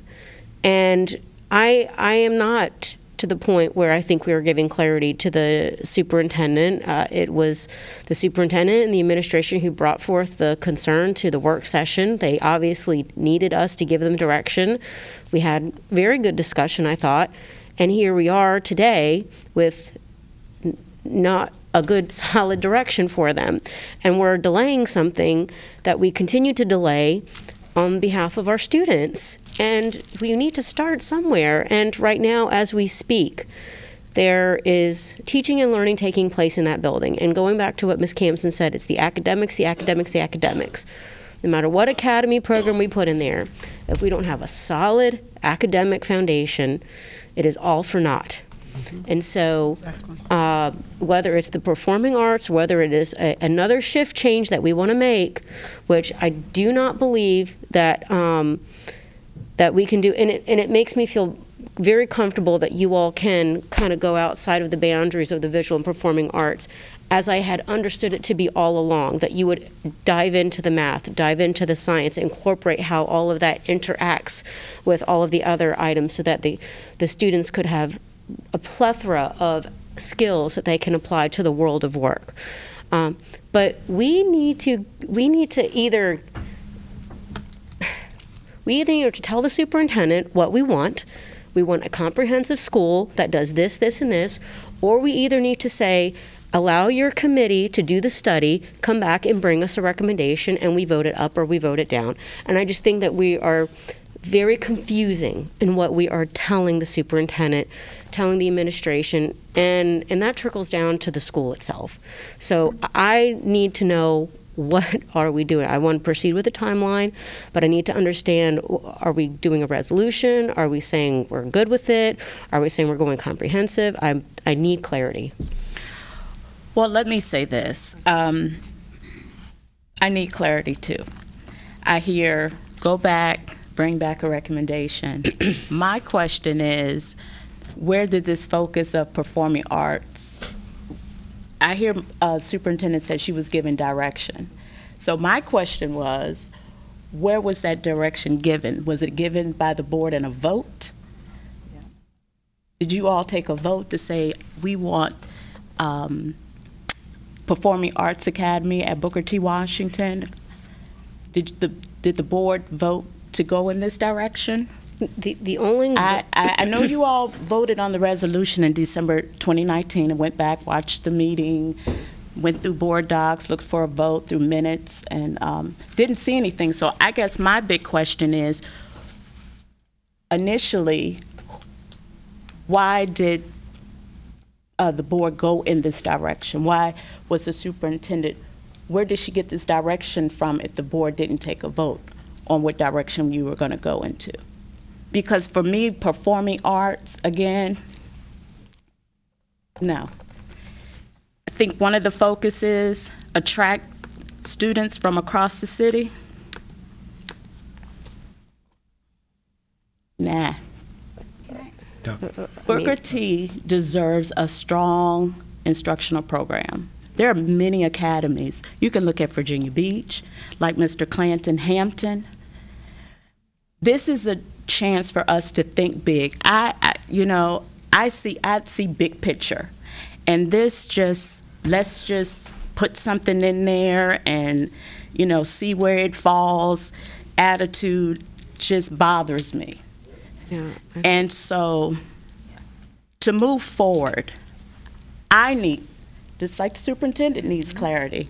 First, where did this come from that it was going to be a performing arts? Where did this direction? Because I can't find a school board vote on this. Saw the resolution, but the resolution does not state that it's going to be a performing arts academy. It does not say that. No. It says a vibrant program to attract students from diverse students around the city. No one's putting their child on the bus for a performing arts program. Let's just be clear. Well, they do it for the governor's school. But that's the governor's school. Yeah, that's the governor's school. Yeah, they do it for the governor's school. That's the governor's school. But I do want to address the question about where the comprehensive school came, where it came from. If you look at the academic offering for Booker T. Washington High School in 2019 of an academy, it was the Academy for the Arts. This resolution says the comprehensive study of the school's academic programs and its academy there. So there wasn't a vote on changing the academy. It says, how do we make this better? So there wasn't anything about the board changing it. It was put it back here. Again, are we going to be prescriptive and say, just like you had said, are we going to give it boom, boom, boom, or are we going to give it to the feasibility study for them to come back with recommendations? So that's where that came from. Okay. There wasn't a vote of the board. Okay. So in 2019, it was the current program, and when you look at for students who were in there to apply in 2019, it was for the Academy for the Arts. How do we make this better? Well, I just shared where I'm coming from. I just think Booker T deserves a very strong academic program. I don't know why performing arts always land, it's just frustrating to me. It really is. And again, we have neighboring school divisions have dynamite programs. We do too. We do too. We do too. Too. But it's just, yeah. That's just where I stand. And I hear you, Mr. Clanton. I hear you. And believe me, I wouldn't have invested all of the investments that we've made at Booker T if that was not the clear direction given to me and to the administration. Well, I'll say this then. For me, and I'm speaking for me, but I'm sure where a lot of this confusion is that it needs to be stated somewhere that we're going to, I know it's expansion, but what does that look like, I guess is what I'm saying. And as you said, you wrote some things down to expand on that resolution that may help put it in writing as we move forward. But I do believe that, again, Booker T. Washington deserves a strong, and I know you all team working hard to do that, but I think it needs to be just stated and as we move forward. So based on that then, and based on what Mike has already said, that you've begun to go back and do some study on some STEM comprehensive looking at and others, that would still be in the scope. It's a little curved, but you could come back and it keep you moving. I'm going to put a motion here on the floor, okay? And let's just see what we get out of that one, to send some direction to the administration around that. And so that's what I said before. So I move that the board affirm the work and the direction thus far towards completing a phase one feasibility study for Booker T. Washington High School. Further, that the board encourages the review and inclusion of STEM curriculum opportunities as one method of addressing the whereas statement from the board-approved resolution from December 18, 2019, to ensure that Booker T. Washington High School has a vibrant and competitive academy that will retain and attract a diverse group of students from across the city. I'll second. The motion is on the floor by Mr. Clanton, seconded by Dr. Gabriel. Any discussion? Ms. Basine? Mrs. I know, I'm sorry. Because I'm over here doing this, and she's like, Ms. Basine and Ms. Campson. Thank you, Mrs. Moore Buffalo. With all due respect, Mr. Clanton, I appreciate you offering a motion on this, but I think this is exactly, for me, speaking for myself, right now, I feel like the very discussion that we're having right now is the reason why I'm pleading with us to please have a work session on this. We're having really good discussion, and Mrs. Moore Buffalo's comments just now around, where this decision came from, where the direction that we're going to go in, I think, and Booker T. Washington, I mean, as we've talked about for the last 30, 45 minutes, I think it warrants deeper discussion. It warrants clarity for once and for all, and it warrants a work session and not in this space that we're currently in, because we're going to be back here again having this discussion again, asking where Dr. Birdsong's asking us for clarity again. And I think she deserves better than that too, and the administration deserves better than that. I think, and most importantly, our students at Booker T. Washington deserve better than that. So I'm just pleased asking the board to consider, a May work session, that we can just have a discussion with Dr. Martin there, where we can come to some agreement around this, and perhaps we could talk to each other before then and kind of review materials, kind of go back and refresh and have work session discussion. So just, I'm just please asking for that. Ms. Campson. Been on the school board for 5 years now, and my biggest concern about it is that we push it down the road, and we push it down the road, and we push it down the road. So weeks go by, and months go by, and years go by, and we haven't finished. And it's like we have all these blocks we put on ourselves. We have to have this meeting, and then, oh no, well, we need another meeting. Well, no, I need more clarification. Let's have another meeting. We need to give clarification to our superintendent now, and perhaps have one sit down, but we then need to decide. We can't keep having meeting after meeting, year after year, and we look up and we're right where we were. That's where we are right now. Yes, thanks to our gentleman here, we have the repairs. We have roofs going on and HVAC going on and all of the things to keep our children safe, but we're not moving on what the school is all about.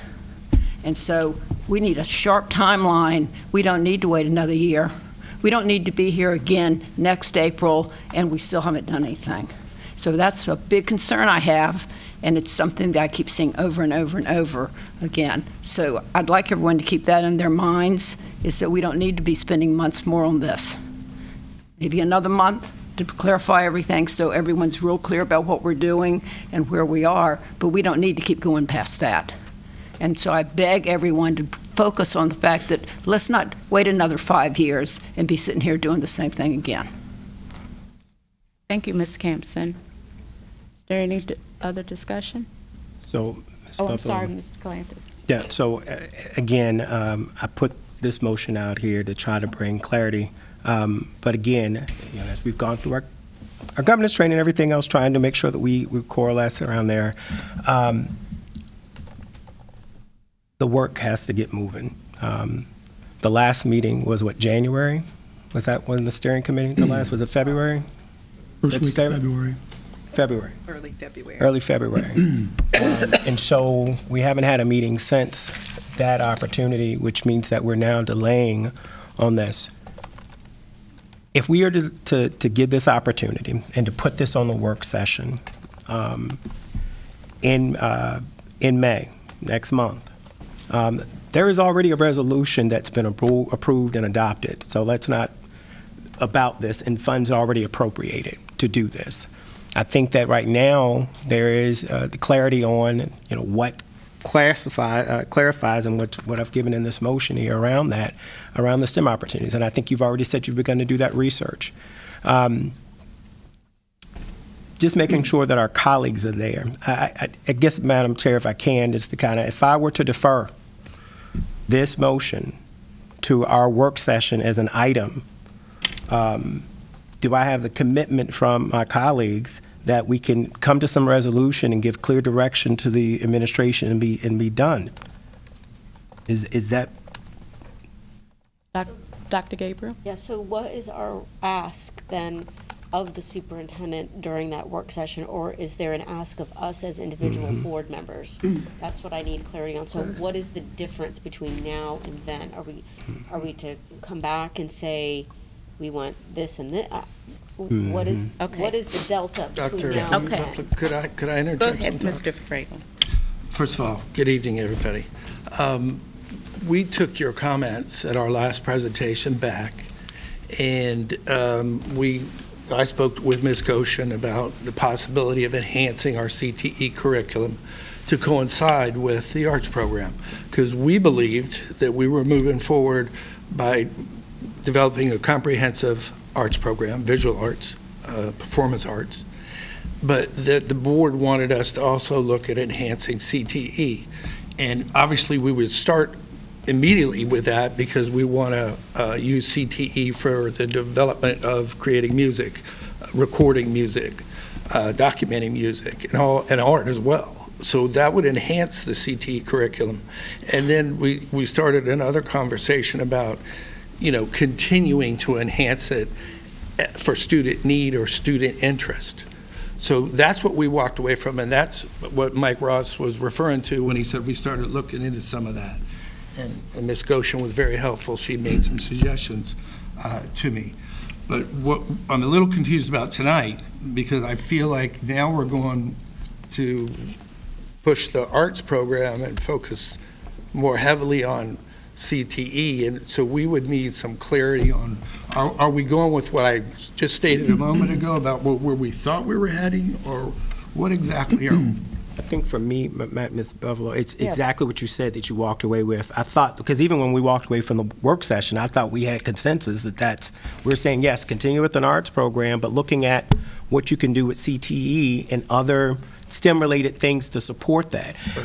I think that for members of the community, they have to understand that there's music engineering, but there's also graphic design that's going on right there. There's math. We could be doing modeling and simulation. That's a form of an art. There's entrepreneurship that could potentially be taught there. When we look at partnering with Booker T, we cannot limit ourselves to just thinking tunnel on this thing, that there's so many opportunities. And that's why I said when I did this resolution that it wasn't to be so prescriptive, because we wanted to hear from the community and the students on what the endless possibilities could be. So I'm happy to hear that you walked away from the conversation that we had at the work session and began to move in that direction, so that when you get to the rest of the steering committee, because you heard it from the steering committee too, people brought it up, so you can begin to keep moving. So if I'm hearing that that's happening already, I think they're moving in the right direction.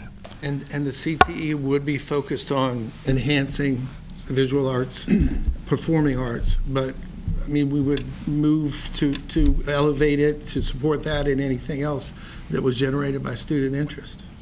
Yeah. I mean, that's something that we walked away from, and that's what Mike was referring to. Okay, go ahead, Mr. Go ahead. Would like to make one clarifying statement. So we're educational facility planners. Right. And we're architects. Okay. Program. We can certainly research what's out there. We can bring to you exemplar programs as examples. We can bring to you what the community is telling us in terms of what they want to see in these buildings. But ultimately, this decision about what the programs are going to be for which we're designing a building to support had to be made by the school board. So there's a limit to what we could do. Right. So, Mr. Jordan, and then we're going to wrap, come to some consensus on what the, how we move forward. Okay, so Mr. Jordan, you may go ahead. Yeah, I guess we're still speaking to the motion. I would. Yes, we are. I would like it. I just want to repeat what I said a moment ago, and what I think, where I recommend the process should be.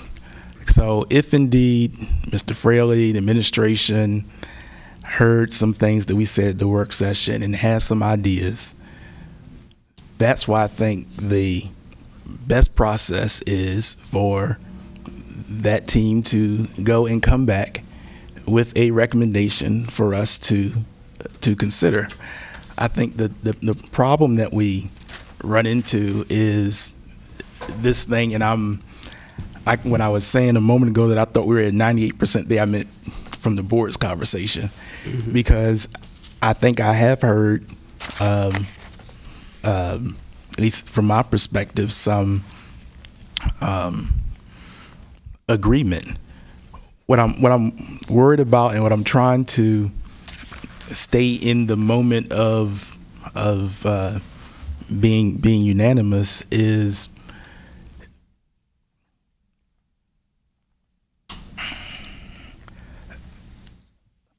I don't want to see it stopped. But I also, just from my frame of reference and my personal experience, I want it written down, and I want it clear, and I want it verified, because too often when we talk about disparities and inequity, in my opinion, in my experience, this is what happens. And so I feel like it happened with Southside STEM. I feel like it happened with Lake Taylor School. I don't want it to happen again with Booker T. And I think there is an opportunity. I still think we're almost there. We need to be able to write it down and be clear, and have the administration put that together with the benefit of whatever input we have whatever legal review that needs to occur if it has any impact on scopes of work and so on and so forth.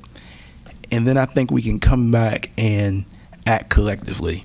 But I want to find a way to make it clear that this is not about delay.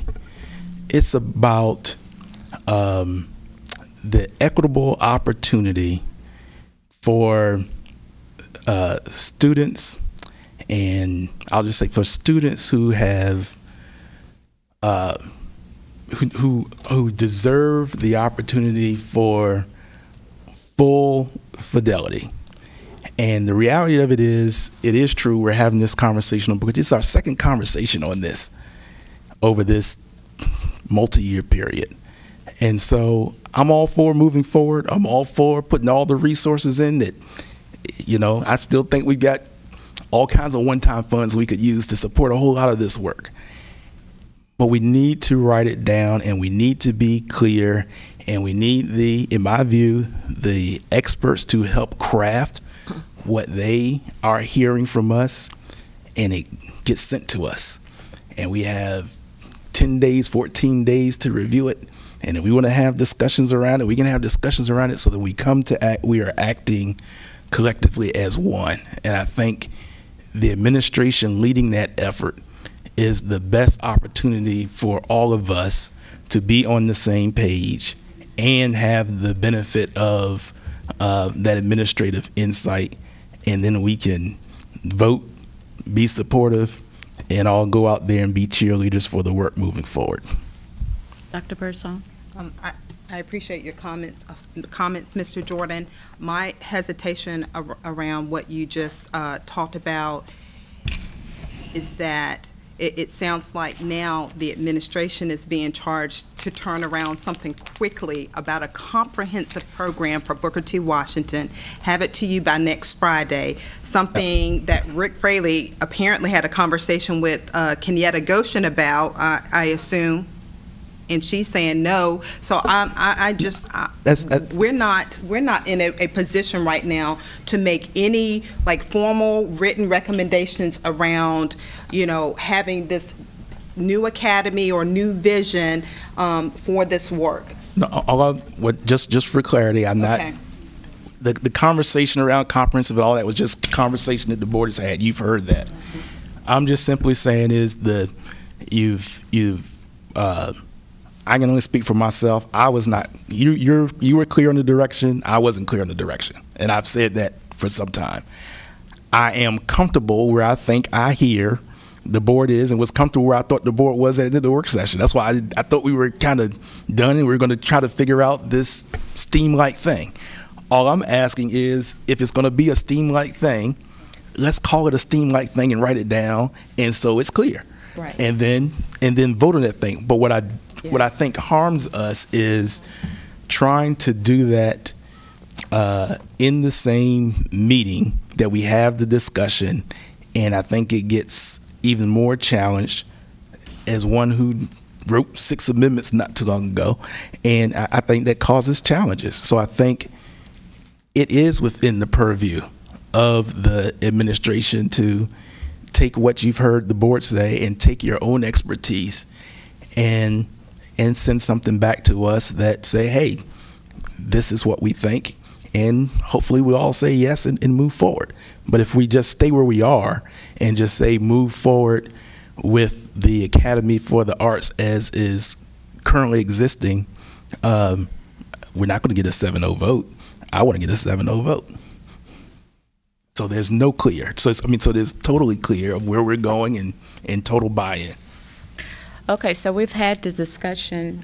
You want to say something? Just one final comment, if I can respond to what Mr. Jordan has just said. So to be clear, I'm confident that today, given my team a week or a week and a couple of days to come back with a STEAM program initiative for the Academy, that's just not feasible with everything else that we're doing right now. It's not to say that I'm hearing now from Mr. Fraley that there was a conversation or not around CTE, and Mr. Ross is saying that, that is something that we can definitely consider. I would appreciate having the benefit of more time is if you want to throw a curveball in there to say we're interested in moving this forward. We give it back to Mr. Ross as he engages the community around the STEM concept. But I cannot say to you tonight that we're going to be able to come back to you next week with a comprehensive program, STEAM, for the academy. That's where I think there's confusion. I'm not suggesting that you come back with a comprehensive STEAM program. I'm saying if it's STEAM, then in the resolution or in the whatever it is that we vote on, it just says feasibility study around STEAM. Okay, that's but it. not a presentation around how this new academy is going to look. That's the purpose. In my understanding, that's the purpose of the work. I agree. Okay. All right. Okay. Student rep. Hi, yes, I just had a quick question. So one of the issues on board that we're discussing is the time frame and delays and whatnot, and I just wanted to ask where exactly is kind of the pressure for getting this motion passed and whatnot in terms of Booker T and establishing a program. Where is that exactly coming from? We've been discussing this program since December 2019. Okay. Yeah, that's a long time. I definitely, after hearing all this discussion, I think that due to the fact that there are so many conflicting opinions regarding what people want the program to be, I definitely would like to suggest from this standpoint, perhaps take a step back, and I definitely feel like even though we have been discussing this for such a long period of time, in order to have the best public feedback and everyone, all sides of the discussion and argument feeling satisfied, I definitely think we should emphasize putting less time constrictions on NPS administration, and also just acknowledging the fact that we really want to do this as kind of a one and done situation. We want to do it once and we want to do it correctly. So I definitely understand the pressure to get this going, since we have been discussing this since 2019, but I also definitely think more discussion about what specific programs would actually go into place should be considered. For example, I was just thinking about in terms of the discussion surrounding the fact that some of the public wanted to address perhaps switching out the music and arts programs with more career technical education, perhaps somewhere to meet in the middle.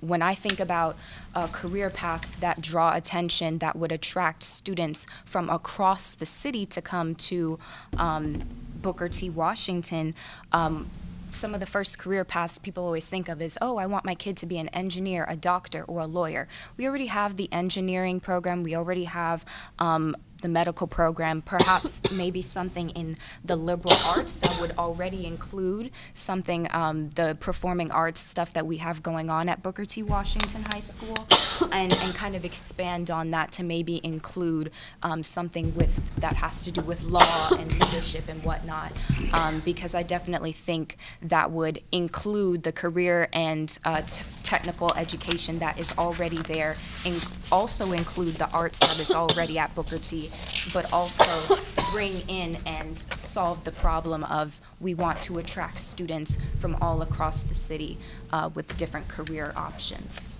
Thank you. Thank you. Ms. Buffalo, I have a quick question, because I think you're a good example. You go to Maury High School, right? Yes.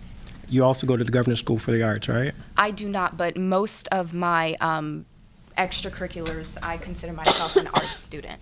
An art student. But you're about to graduate this year. Yes, sir. And so you want to go off to college and major in what?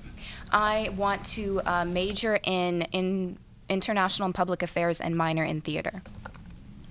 All right. You're in the medical program. I am. I'm not. There it is. Many of my friends are interested in doing the medical health sciences, but there are also multiple students like myself who have interest in the arts, and I definitely, one of the reasons I proposed considering perhaps expanding the idea of the arts to perhaps liberal arts, maybe even law, etc., is because there is such a wide branch of where we could go with not only attracting students to come in and expand their idea of what the arts means, but also entertain the aspect of there are jobs and opportunities and different career paths that could fit under that umbrella and leave both sides of the argument feeling satisfied.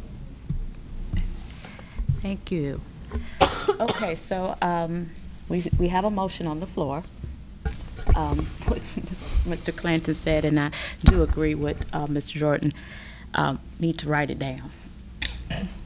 You know, I want to start the work. I want to get this going. Like I said, I want a vibrant program that the kids say, I'm going to Booker T. I'm filling out this application, and I'm going and attend this program. So with that said, I'm going to take a poll. That's a Go ahead. So I'm because the hour is getting late. Yes, it is. Allergies killing me. I'm going to move to defer. Okay. This item to the work session so that we can write it down, Right. have a discussion, and come out and have this item so that me deferring is asking for you to instruct to place it as an item on the work session agenda. So that we come out of that agenda as a board with a clear document or some type of direction that we can give the administration to move forward. I appreciate that, Mr. Clanton, and that is my suggestion. So, board, as when we come back together in May, we would have this all laid out. We will vote as a board to have clear direction to the superintendent and administration as they continue the work on Booker T. Washington Vision for the Future.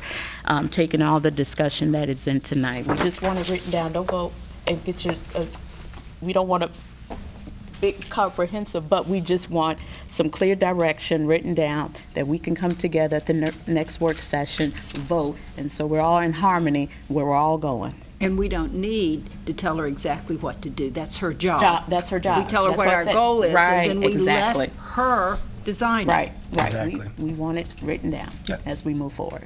So We're all clear? So, Yes, ma'am. Ms. Buffalo, so I did a motion to defer. Right. Just if there's no objection, then that'll just stand. So we don't have to do a vote. Everyone's Everybody clear with good? that? Okay. And so we thank you, Mr. Fraley. Thank you for coming tonight. As we move on, I have to remember where I am. Non-agenda items. We're on section 601.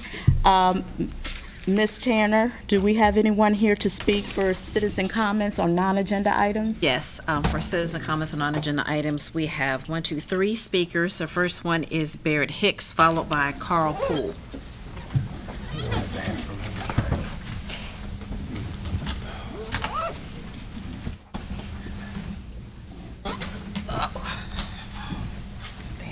Mr. Hicks, hold on just 1 second. We want to get the clock. Okay, here we go. Thank you. Thank you. You're welcome to start. Okay. I'm Barrett Hicks. Good evening, board. Good evening, Ms. Buffalo. Great to see you in that position. First time able to say that. I'm Barrett Hicks. I'm the Executive Director for the Concerned Citizens Association, Tidewood Connection. We're a youth and community advocacy group, and we've been coming here to these meetings for some 15 years. Tonight, I come forward in reference to the issue that was brought forward in one of your other board meetings in reference to literacy and the fact that we have 28 of 33 schools, elementary schools, supposedly not reading on grade level. I come tonight to ask, what are we doing? What's the plan? And there are also some suggestions as to that. You surely accept some of the help from the community, because we definitely need to go directly into the community and do some direct communications with the community. If our children can't read, all the rest of the stuff we're talking about is obsolete, don't mean anything. I hear all the great people. I mean, I've seen and worked with and walked around and seen and listened to. This conversation you guys just had, I've heard before about not understanding what's next. And I must talk about it. Southside STEM, we heard that name come up because of the fact that this sounds just like what happened at Southside STEM. They told us all this great stuff was coming, preeminent middle school STEM in the nation, all that great stuff. And the community had worked on that for years and years, and then all of a sudden at 2016, the doors opened. At the time, I had to step away. I was gone for about 3 years, come back 2019. I walk in, meet with the superintendent. She says, you know, the board didn't really give me the directions on what to do with Southside STEM. And that definitely wasn't you, Dr. Bergson, but that was one of the reasons that we asked for you to come into play. But these kids here, Southside STEM, we're in the same boat that we're talking about with Booker T right now. They're, from my last viewing, number 2 from the bottom of all schools in the entire state of Virginia. That's unacceptable. That's truly unacceptable. And I would just hope that you guys would get it together in this sense. And I heard a couple of statements while I'm just sitting over there, you know, focus on the focus education and also molding. So if we found schools such as ADL that came on 1 year before Southside STEM that moved from number 0, dead last, to top 50, why aren't we modeling what happened there? And those folks, they tell us about the great things they did before. You're sitting up there. How about let's make that happen for those kids? Make it truly about academics. Thank you. Thank you, Mr. Hicks. Is Carl Poole here? Okay. Susanna Shedd.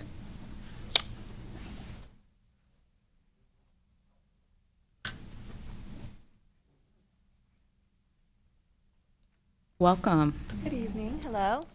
Good evening, Norfolk School Board. My name is Susanna Shedd, and I'm a senior at Grassfield High School.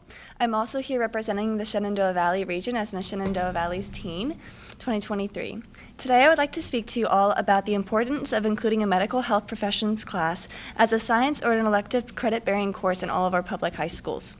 Considering the lack of students being able to volunteer in the hospitals and lack of medical career advocacy in public schools, there has been drastic shortages in medical personnel nationwide. There is a predicted shortage of 54,000 to 139,000 physicians by 2033, and there are 300,000 physicians that left their profession in 2021. These drastic shortages are largely due to the COVID-19 pandemic and the mental toll it took on many of our nation's physicians. Furthermore, America could face a shortage of up to 13 million nurses in 2030.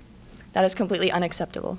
According to the American Medical Association, 45% of all physicians are 55 years of age or older, and their wisdom is needed in the field of medicine, but they are getting burnt out, and we need younger medical staff to come in and help replace their jobs. The lack of education and lack of student volunteer opportunities are both major factors in why students don't want to work in the medical field. The field of medicine is completely and extremely broad and can be overwhelming to students who already have enough stress in their lives. By offering a medical health professions class in all high schools, students would be taught about the 200 medical careers they could pursue.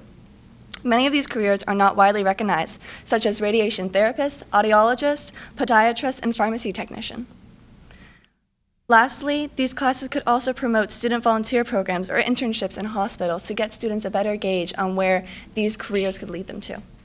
By encouraging students to pursue medicine through educational courses and student volunteer programs, the next generation of healthcare professionals will be secure. Thank you so much. Thank you. And this concludes our speakers for this evening. Thank you, Ms. Tanner. I know where I am now. I'm on 7.0. Adjourn and have a good night. Thank you.